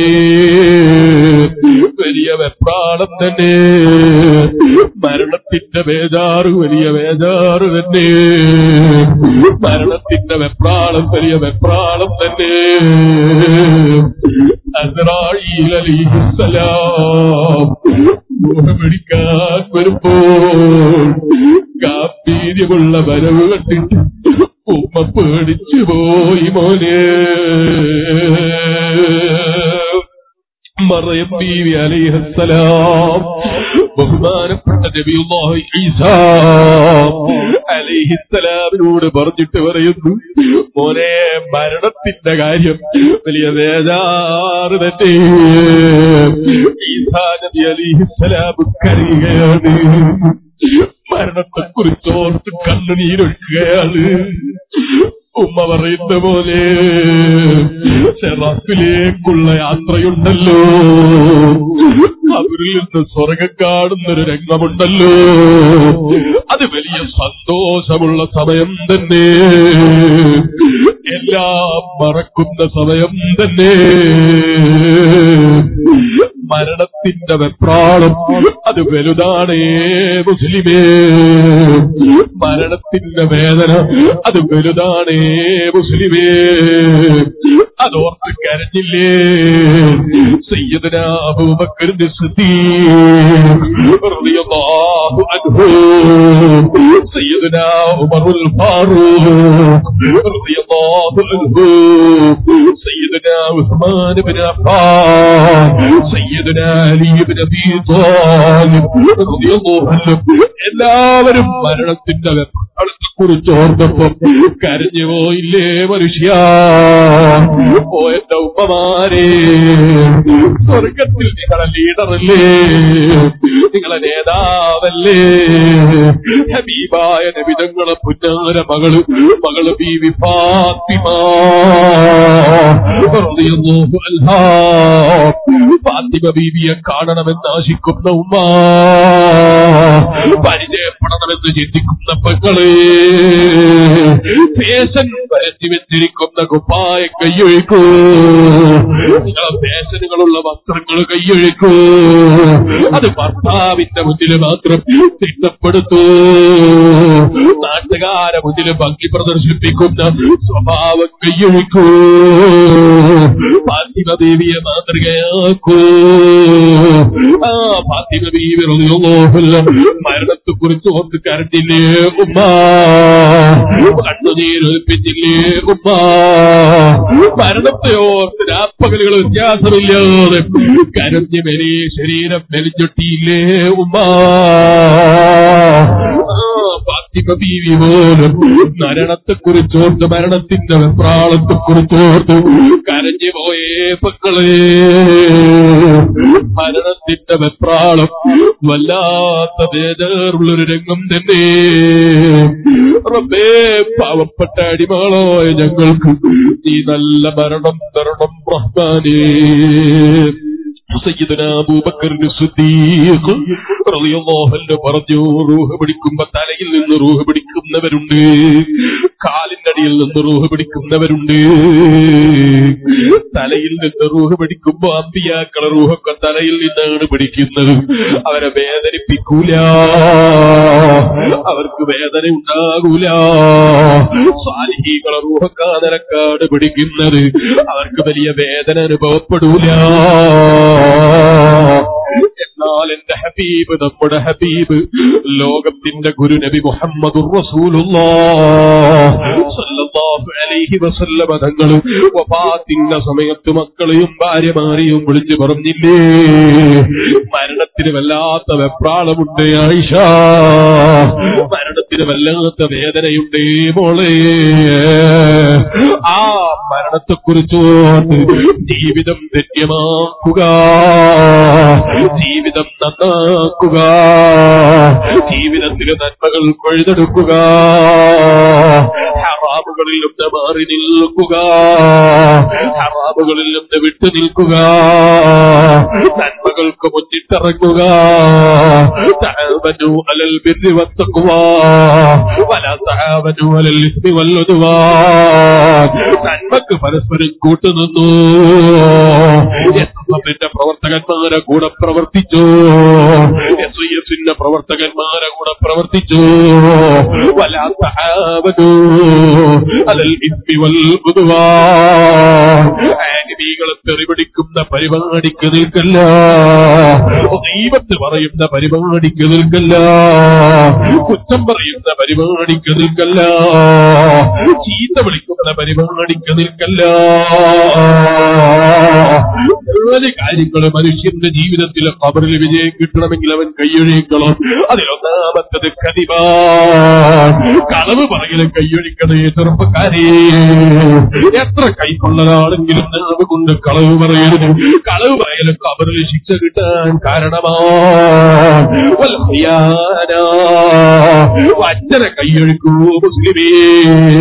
ആരെയും പറ്റിക്കണ്ട, ആരെയും പറ്റിക്കണ്ട, ആരെയും തോൽപ്പിക്കാമെന്ന് ചിന്തിക്കണ്ട. ആരെ പണവും തട്ടിയെടുക്കണ്ട, ആരധികാരവും തട്ടിയെടുക്കണ്ട, ആരെ നേതൃത്വവും തട്ടിയെടുക്കണ്ട. അത് നിന്റെ ഖബറിന്റെ ഉള്ളിൽ പ്രയാസമുണ്ടാക്കാൻ കാരണമാണ്. മൂന്നാമത്തത് മഹാന്മാര് പറയുന്നു വന്നമീമ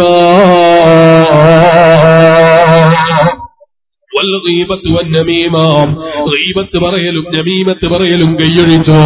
അത് ഖബറിന്റെ ഉള്ളിൽ വലിയ പ്രയാസമുണ്ടാക്കുന്നതാണ്. ചെറുപ്പക്കാരെ, നിനക്ക് ജീൻസിന്റെ പേരിട്ടപ്പോ ഇരുന്നിട്ട് മൂത്രമൊഴിക്കാൻ കഴിയുന്നില്ല അല്ലേ? ഓ പങ്കന്മാരെ, ടൈറ്റുള്ള സ്കിന്നി ടൈപ്പ് പാൻസ് ഇട്ടപ്പോ നിനക്ക് ഇരുന്നിട്ട് മൂത്രമൊഴിക്കാൻ കഴിയുന്നില്ല അല്ലേ? നിന്നിട്ട് മൂത്രമൊഴിക്കുന്നവരുടെ ഖബറിൽ വലിയ വേദനയാണ് കേട്ടോ. ഖബറിന്റെ ഉള്ളിൽ വലിയ വിഷമമാണ് കേട്ടോ. ഖബറിന്റെ ഉള്ളിൽ വലിയ പ്രയാസമാണ് കേട്ടോ. ഓ ചെറുപ്പക്കാരാ, താഴ്ന്ന ദുനിയാവിലെ ആളുകളെ മുന്നിൽ വേഷം മുറുകെ പിടിക്കണോ, ആളുകളെ മുന്നിൽ മൊഞ്ചാകണോ, ആളുകളെ മുന്നിൽ ടൈറ്റുള്ള പേരിട്ടിട്ട് ആളുകളെ മുന്നിൽ മെയിനാകണോ, ആളുകളെ മുന്നിൽ നിന്റെ ഭംഗിയെടുത്ത് കാണിക്കണോ. ഓ ഭംഗി കാണിച്ചിട്ട് ദുനിയാവിലെ ആളുകളൊക്കെ അവള് നല്ല ഭംഗിയുള്ള കുട്ടിയാണെന്ന് പറഞ്ഞ് അവരൊക്കെ നിന്റെ ഭംഗി പ്രദർശിപ്പിക്കണോ, ഭംഗി പറഞ്ഞിരിക്കണോ. അതല്ല ശരിയായ ഭംഗി, ഖബറിലെ ഭംഗി, സ്വർഗം കണ്ടുള്ള സന്തോഷം കിട്ടുന്ന ഭംഗി. ആ ഭംഗി വേണോ, ഖബറിന്റെ ഉള്ളിലെ സന്തോഷം വേണോ. നിന്റെ ടൈറ്റുള്ള പേന്റ് വലിച്ചെറിഞ്ഞോ, ചെന്ന് മൂത്രമൊഴിക്കാൻ കാരണമാകുന്ന വസ്ത്രധാരണം കൈയൊഴിച്ചു. പരമാവധി ഇരുന്നതിൽ മൂത്രമൊഴിക്കാൻ കഴിയുന്ന വസ്ത്രങ്ങൾ ധരിച്ചു. അങ്ങനെ നന്മക്ക് വേണ്ടി പ്രവർത്തിച്ച് നന്മകൾക്ക് വേണ്ടി കൂട്ടുനിന്ന് തിന്മകൾ കൈയൊഴിച്ച നന്മയ്ക്ക് വേണ്ടി പ്രവർത്തിക്കുന്നൊരു കൂട്ടായ്മക്ക് വേണ്ടി പ്രവർത്തിക്കൂ SSFന്റെ പ്രവർത്തകരെ. അതിനുവേണ്ടി സഹകരിക്കൂ SISന്റെ ഉപ്പാപ്പമാരെ. അതിനുവേണ്ടി സഹകരിക്കൂ കേരള മുസ്ലിം ജമാഅത്തിന്റെ നേതാക്കളെ, പ്രവർത്തകന്മാരെ. നന്മക്ക് വേണ്ടി പ്രവർത്തിച്ചു, തിന്മകളിൽ തകർത്തിരുന്നു. പരമാവധി ആളുകളെ കൊണ്ട് സ്വലാത്ത് ചെല്ലിപ്പിക്കാനുള്ള വഴി കണ്ടെത്തിക്കൂ. സ്വലാത്ത് ഏത് സമയത്തും രക്ഷയാണ്. സിറാത്ത് പാലം കടക്കുമ്പോ ജിബ്രീൽ അലൈഹിസ്സലാം അവർക്ക് സഹായം ചെയ്തുപോയി. അതുപോലെ മീകായിൽ അലൈഹിസ്സലാം അവർക്ക് ഹൗദുൽ കൗസർ കൊടുത്തുപോയി. ഇസ്രാഫീൽ അലൈഹിസ്സലാം അവന്റെ പാപം പൊറുക്കാൻ സ്വലാത്ത് ചൊല്ലുന്ന സ്വലാത്ത് നടത്തുന്ന ആളുകൾക്ക് വേണ്ടി സുജൂദ് ചെയ്തിട്ട് റബ്ബിനോട് പ്രാർത്ഥന നടത്തിപ്പോയി. നാലാമതായി മഹാന്മാരെ പണ്ഡിതന്മാരെ പഠിപ്പിക്കുന്നു, മഹാന്മാരെ പണ്ഡിതന്മാരെ നമ്മൾ ഓർമ്മപ്പെടുത്തുന്നു. മലക്കുൽ മൗത്ത് അസ്റായീൽ അലൈഹിസ്സലാം റൂഹ് പിടിക്കാൻ വരുന്ന രംഗമില്ലേ? അസ്റായീൽ പറയും, നബിയേ, അങ്ങയുടെ മേൽ സ്വലാത്ത് പതിവാക്കിയ ഭൂമികളെ റൂഹ് പിടിപ്പിക്കുമ്പോ ഞാനവരെ വേദനിപ്പിക്കൂല, അവർക്ക് വെപ്രാളമുണ്ടാകൂല, അവർക്ക് വിഷമമുണ്ടാകൂല. പരമാവധി നല്ല നിലക്ക് ഞാനവരെ റൂഹ് പിടിക്കും നബിയേ. മലക്കുൽ മൗത്ത് അസ്റായീൽ അലൈഹിസ്സലാം മരണത്തിന് വേണ്ടി ഒരുക്കണേ ഉമ്മമാരെ. ആ ഒരു ജീവിതത്തിന് വേണ്ടി, ആ ശരിയായ മരണത്തെ ജീവിതത്തിലേക്ക് കടക്കുന്ന മരണത്തിന്റെ സന്തോഷത്തിന് വേണ്ടി ജീവിതത്തിൽ സമയം കണ്ടെത്തണേ ഉപ്പമാരെ, ഉപ്പാപ്പമാരെ. പാവപ്പെട്ട മുതല്ലിമായിരിക്കും എന്റെ കുടുംബത്തിനും ആ നിലക്കുള്ളൊരു മരണം കിട്ടാൻ നിങ്ങൾ ദുആ ചെയ്യണം. അല്ലാഹു നമുക്ക് എല്ലാവർക്കും അത്തരം നല്ല മരണം തന്ന് അനുഗ്രഹിക്കട്ടെ. റബ്ബേ, ഞങ്ങളെ സ്നേഹിക്കുന്ന മോമിനീകളും മോമിനാത്തുകളും ഞങ്ങളെ ഉമ്മ ബാപ്പമാര്, അതുപോലെ ഞങ്ങളെ കുടുംബങ്ങൾ, ഉസ്താദുമാർ, ഞങ്ങളെ സ്ഥാപനങ്ങളെ സഹായിക്കുന്നവർ, ഞങ്ങളെ സംഘടനകളോട് സഹകരിക്കുന്നവർ, ആരൊക്കെ ഞങ്ങളെ സ്നേഹിച്ച് വയലിന്റെ മജ്‌ലിസിൽ ഒരുമിച്ച് കൂടുന്നവരുണ്ടോ, ഞങ്ങളെ സദസ്സുകളിൽ സ്നേഹിച്ച് ഒരുമിച്ച് കൂടുന്ന മോമിനീകൾ, മോമിനാത്തുകൾ ആരൊക്കെ എവിടെയൊക്കെയുണ്ടോ, ഞങ്ങൾക്കെല്ലാവർക്കും വേണ്ടത് ഞങ്ങൾ ആക്ടിവത്വത്തെ നന്നായി കിട്ടലാണ്. മരിക്കുമ്പോൾ ഈ നല്ല മരണം തരണേ അല്ലാ, ആക്ടിവത്ത് നന്നാക്കി തരണേ അല്ലാ. അവസാനം ചീത്തയാകുന്നവരിൽ, അവസാനം നാശം പിടിച്ചു പോകുന്നവരിൽ, നഷ്ടം സംഭവിച്ചു പോകുന്നവരിൽ നീ ഞങ്ങളെ പെടുത്തരുതേ അല്ലാ. ശരിയായ വിജയം വലാക്തിബത്തുലിൽ മുത്തഖീൻ, തഖ്വയുള്ള മുത്തഖീകൾ കാണുന്ന നിന്റെ ഹബീബ് ഞങ്ങളെ പഠിപ്പിച്ചു. ആ ഒരു തഖ്വയുള്ള ജീവിതം നീ ഞങ്ങൾ കോശാമരം തരണേ അല്ലാ. അതിന് തടസ്സമായി ഞങ്ങളുടെ ജീവിതത്തിൽ അറിഞ്ഞറിയാതെ രഹസ്യമായോ പരസ്യമായോ ചെറുതോ വലുതോ ആയ എന്ത് തെറ്റ് സംഭവിച്ചോ നീ ഞങ്ങൾക്ക് മാപ്പ് തരണേ അല്ലാ. ഞങ്ങളെ ഈ സദസ്സ് നീ കബൂലാക്കണേ അല്ലാ. ഞങ്ങൾക്ക് എന്ത് രോഗമുണ്ടോ, ഞങ്ങളെ സ്നേഹിക്കുന്നവർക്ക്, ഞങ്ങളോട് ദുആ കൊണ്ട് വസിയ്യത്ത് ചെയ്തവർക്ക് എന്ത് രോഗമുണ്ടോ നീ ശിഫ തരണേ അല്ലാ. ഈ പാവപ്പെട്ടവന്റെ വന്യ പിതാവ് നീ ആരോഗ്യം കൊടുക്കണേ അല്ലാ. രോഗം ശിഫയാക്കണേ അല്ലാ. സുന്നത്ത് ജമാഅത്തിന് നേതൃത്വം കൊടുക്കാൻ ദീർഘകാലം ആരോഗ്യവുമായോ നീ എത്തിക്കൊടുക്കണേ അല്ലാ. ഞങ്ങളെ ഖബറുല്ലമയടക്കമുള്ള, സുൽത്താനുല്ലമയടക്കമുള്ള, സുലൈമാൻ ഉസ്താദ് അടക്കമുള്ള, അതുപോലെ ഞങ്ങളെ എല്ലാ ഉസ്താദുമാർക്കും, ചിത്താരി ഉസ്താദ്, അലിക്കുഞ്ഞി ഉസ്താദ് തുടങ്ങിയ ഞങ്ങളെല്ലാ ആലിമീങ്ങൾക്കും, സയ്യിദന്മാർക്കും, സാദാത്തുക്കൾക്കും ദീർഘായുസ് കൊടുക്കണേ അല്ലാ. ആഫിയത്ത് കൊടുക്കണേ അല്ലാ. അവരെ തണലിൽ നിന്റെ ദീനിന് സേവനം ചെയ്യാൻ ആവശ്യമായ ഇൽമ് തരണേ അല്ലാ. തഖ്വ തരണേ അല്ലാ. അവരൊക്കെ മുറുകെ പിടിച്ച ഇഖ്ലാസ് തരണേ അല്ലാ. ഞങ്ങളെ ജീവിതത്തിൽ അറിഞ്ഞു അറിയാതെയോ രഹസ്യമായോ പരസ്യമായോ ചെറുതോ വലുതോ ആയ എന്ത് തെറ്റുകൾ സംഭവിച്ചു പോയോ നീ ഞങ്ങൾക്ക് മാപ്പ് തരണേ അല്ലാ. ഞങ്ങളെ ഈ സദസ്സ് നീ കബൂലാക്കണേ അല്ലാ. ഞങ്ങളെ സർവ്വ സദസ്സും നീ കബൂലാക്കണേ അല്ലാ. ഞങ്ങളെ ഉമ്മമാപ്പമാർക്ക് ദീർഘായുസ് കൊടുക്കണേ അല്ലാ. മക്കൾക്ക് ഭാര്യമാർക്ക് ദീർഘായുസ് കൊടുക്കണേ അല്ലാ. കുടുംബങ്ങൾക്ക് ജ്യേഷ്ഠാനുജന്മാർക്ക് വയലിന്റെ സദസ്സിൽ സ്നേഹിച്ച് ഒരുമിച്ച് കൂടുന്ന മോമിനികൾ, മോമിനാത്തുകൾക്ക് നിന്റെ ത്വാഅത്തിലായുള്ള ദീർഘായുസ് നൽകണേ അല്ലാ. ആഫിയത്ത് നൽകണേ അല്ലാ. ഇവിടെ വന്നപ്പോഴും വീടിന്റെ പണി തീരാൻ വേണ്ടി സിറാജുൽ ഹുദയിലേക്ക് നേർച്ചയാക്കി എന്ന് പറഞ്ഞ് നേരത്തെ പൈസ ദുആ ചെയ്യാൻ പറഞ്ഞവരുണ്ട്. നീ എളുപ്പത്തിൽ പൂർത്തീകരിച്ചു കൊടുക്കണേ അല്ലാ. രോഗം വന്നപ്പോ നേർച്ചയാക്കിയതാണെന്ന് പറഞ്ഞ് നേരത്തെ പൈസ തന്നവരുണ്ട്. നീ ശിഫ കൊടുക്കണേ അല്ലാ. ഞങ്ങളിലോ ഞങ്ങളെ സ്നേഹിക്കുന്നവരിലോ ഞങ്ങളെ വേദന്റെ സദസ്സിൽ ഒരുമിച്ച് കൂടുന്ന മോമിനീകളിലോ എന്ത് രോഗമുണ്ടോ നീ ശിഫ തരണേ അല്ലാ. നീ ശിഫ തരണേ അല്ലാ. ആരോഗ്യം തരണേ അല്ലാ. ഈ പാവപ്പെട്ടവന്റെ വന്യപിതാവ് ഒരു ദിവസം വിരലിന് ഇവിടെ തടിക്കുന്നു, ഒരു ദിവസം ഇവിടെ തടിക്കുന്നു, കയ്യിന്റെ വിരലിൽ തടിപ്പ്, അതുപോലെയുള്ള ചെറിയ ചെറിയ പ്രയാസങ്ങളുണ്ട്. നീ അറിയുന്ന റബ്ബാണ്. ഞങ്ങൾക്ക് രോഗമറിയില്ല, ഞങ്ങൾക്ക് രോഗം ചികിത്സിക്കാനും അറിയില്ല. നീ എല്ലാം അറിയുന്ന റബ്ബാണ്. നീ ആരോഗ്യം കൊടുക്കണേ അല്ലാ. ആഫിയത്ത് കൊടുക്കണേ അല്ലാ.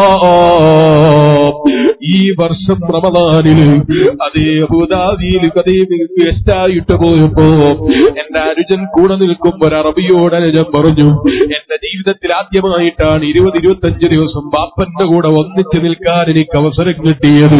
ഇങ്ങനെ എനിക്ക് ജീവിതത്തിൽ അവസരം കിട്ടിയത് ഓർമ്മ വെച്ച കാലത്തിൽ ഇല്ല. ആ നിലക്ക് ദീനിനു വേണ്ടി ഓടി നടക്കുന്ന ബാപ്പക്ക് നീ ദീർഘായുസ് കൊടുക്കണേ അല്ലാ. ആഫിയത്ത് കൊടുക്കണേ അല്ലാ. എന്ത് രോഗമുണ്ടോ നീ ശിഫ കൊടുക്കണേ അല്ലാ. ഞങ്ങളെ ഖബറുലുലമയുടെ പെങ്ങൾ ഈ ദിവസം മരണപ്പെട്ടു പോയി. റബ്ബേ നീ ഖബറുടെ സ്വർഗമാക്കി കൊടുക്കണേ അല്ലാ. ഞങ്ങളെ ഉസ്താദുമാരുമായി ബന്ധപ്പെട്ട കുടുംബങ്ങൾ, ഞങ്ങളെ സ്നേഹിക്കുന്നവര്, ഞങ്ങളെ സംഘടനാ പ്രവർത്തകർ ആരൊക്കെ മരിച്ചുപോയവരുണ്ടോ ഈ നാട്ടിലും ഞങ്ങളെ സംഘടനയൊക്കെ മുമ്പ് കാലത്ത് നേതൃത്വം കൊടുത്തിരുന്നവർ, അതുപോലെ സഹായിച്ചിരുന്നവരും മരിച്ചുപോയവരുണ്ട്. അവരൊക്കെ ഖബറുടെ നീ സ്വർഗമാക്കണേ അല്ലാ. പാവപ്പെട്ട ഞങ്ങളെയും പ്രവർത്തകരോ ഏതോ കരങ്ങളോ മണ്ണിൽ താഴ്ത്തുന്നൊരു സമയമുണ്ട്. നീ സ്വർഗം തുറന്നു തരണേ അല്ലാ, ഞങ്ങളെ ഖബറിൽ സന്തോഷം തരണേ അല്ലാ. ഈ റമദാനിൽ മരണപ്പെട്ടുപോയ ഈ പാവപ്പെട്ടവന്റെ ഉമ്മാമയടക്കം എന്റെ കഴിഞ്ഞ 2-3 വർഷങ്ങൾക്ക് മുമ്പ് മരണപ്പെട്ടു പോയ പാപ്പയുടെ മാതാവടക്കം ഞാൻ ജനിക്കുന്ന സമയത്ത് മരണപ്പെട്ടു പോയ എന്റെ ബാപ്പന്റെ പിതാവടക്കം ഈ സദസ്സിൽ വന്നവരുടെയും പലരുടെയും ബാപ്പമാരും ഉമ്മമാരും മാമമാരും പാപ്പമാര് ആരൊക്കെ മരിച്ചു ഖബറിലുണ്ടോ അവരൊക്കെ ഖബറിൽ നീ സ്വർഗം തുറക്കണേ അല്ലാ. ഞങ്ങളെയും അവരെയും നിന്റെ ഹബീബിന്റെ കൊടുക്കയിൽ നാളെ ജന്നാത്തുൻ നഈമിൽ നീ ഒരുമിച്ച് കൂട്ടി അനുഗ്രഹിക്കണേ അല്ലാ. റബ്ബനാ ളലംനാ അൻഫുസനാ വഇൻ ലം തഗ്ഫിർ ലനാ വതർഹംനാ ലനകൂനന്ന മിനൽ ഖാസിരീൻ. റബ്ബനാ തഖബ്ബൽ മിന്നാ ഇന്നക അൻതസ് സമീഉൽ അലീം വതുബ് അലൈനാ ഇന്നക അൻതത് തവ്വാബുർ റഹീം. ഈ വർഷം ഹജ്ജിന് പുറപ്പെടാനുള്ളവരും എല്ലാവർക്കും മഖ്ബൂലും മർദിയുമായ ഹജ്ജും ഉംറയും സിയാറത്ത് ചെയ്ത് തിരിച്ചു വരാനുള്ള തൗഫീഖ് കൊടുക്കണം റഹ്മാനേ. ഞങ്ങൾക്കും ഒരുപാട് ഹജ്ജും ഉംറയും സിയാറത്തും ചെയ്യാനുള്ള അവസരം നീ തരണം റഹ്മാനേ. എല്ലാ ഖൈറും നീ ഞങ്ങൾക്ക് തൗഫീഖ് തരണം റഹ്മാനേ. ربنا تقبل منا إنك أنت السميع العليم وتب علينا إنك أنت التواب الرحيم واغفر لنا يا غافر المذنبين آمين آمين برحمتك يا أرحم الراحمين. പക്കറ്റ് കൊണ്ട് വരുമ്പോ സ്ത്രീകൾ നല്ല സംഭാവന കൊടുക്കണം. ഞാൻ നേരത്തെ പറഞ്ഞിട്ടുണ്ട്, ഖബറിൽ വിളിച്ച് കിട്ടാൻ കാരണമാണ് സദഖ. അല്ലാഹ് നമ്മുടെ സദഖകളൊക്കെ അത്തരം സദഖകളായിരുന്നു. ഇത് കബൂൽ ചെയ്യുമാറാകട്ടെ. പുരുഷന്മാരും നല്ല സഹായം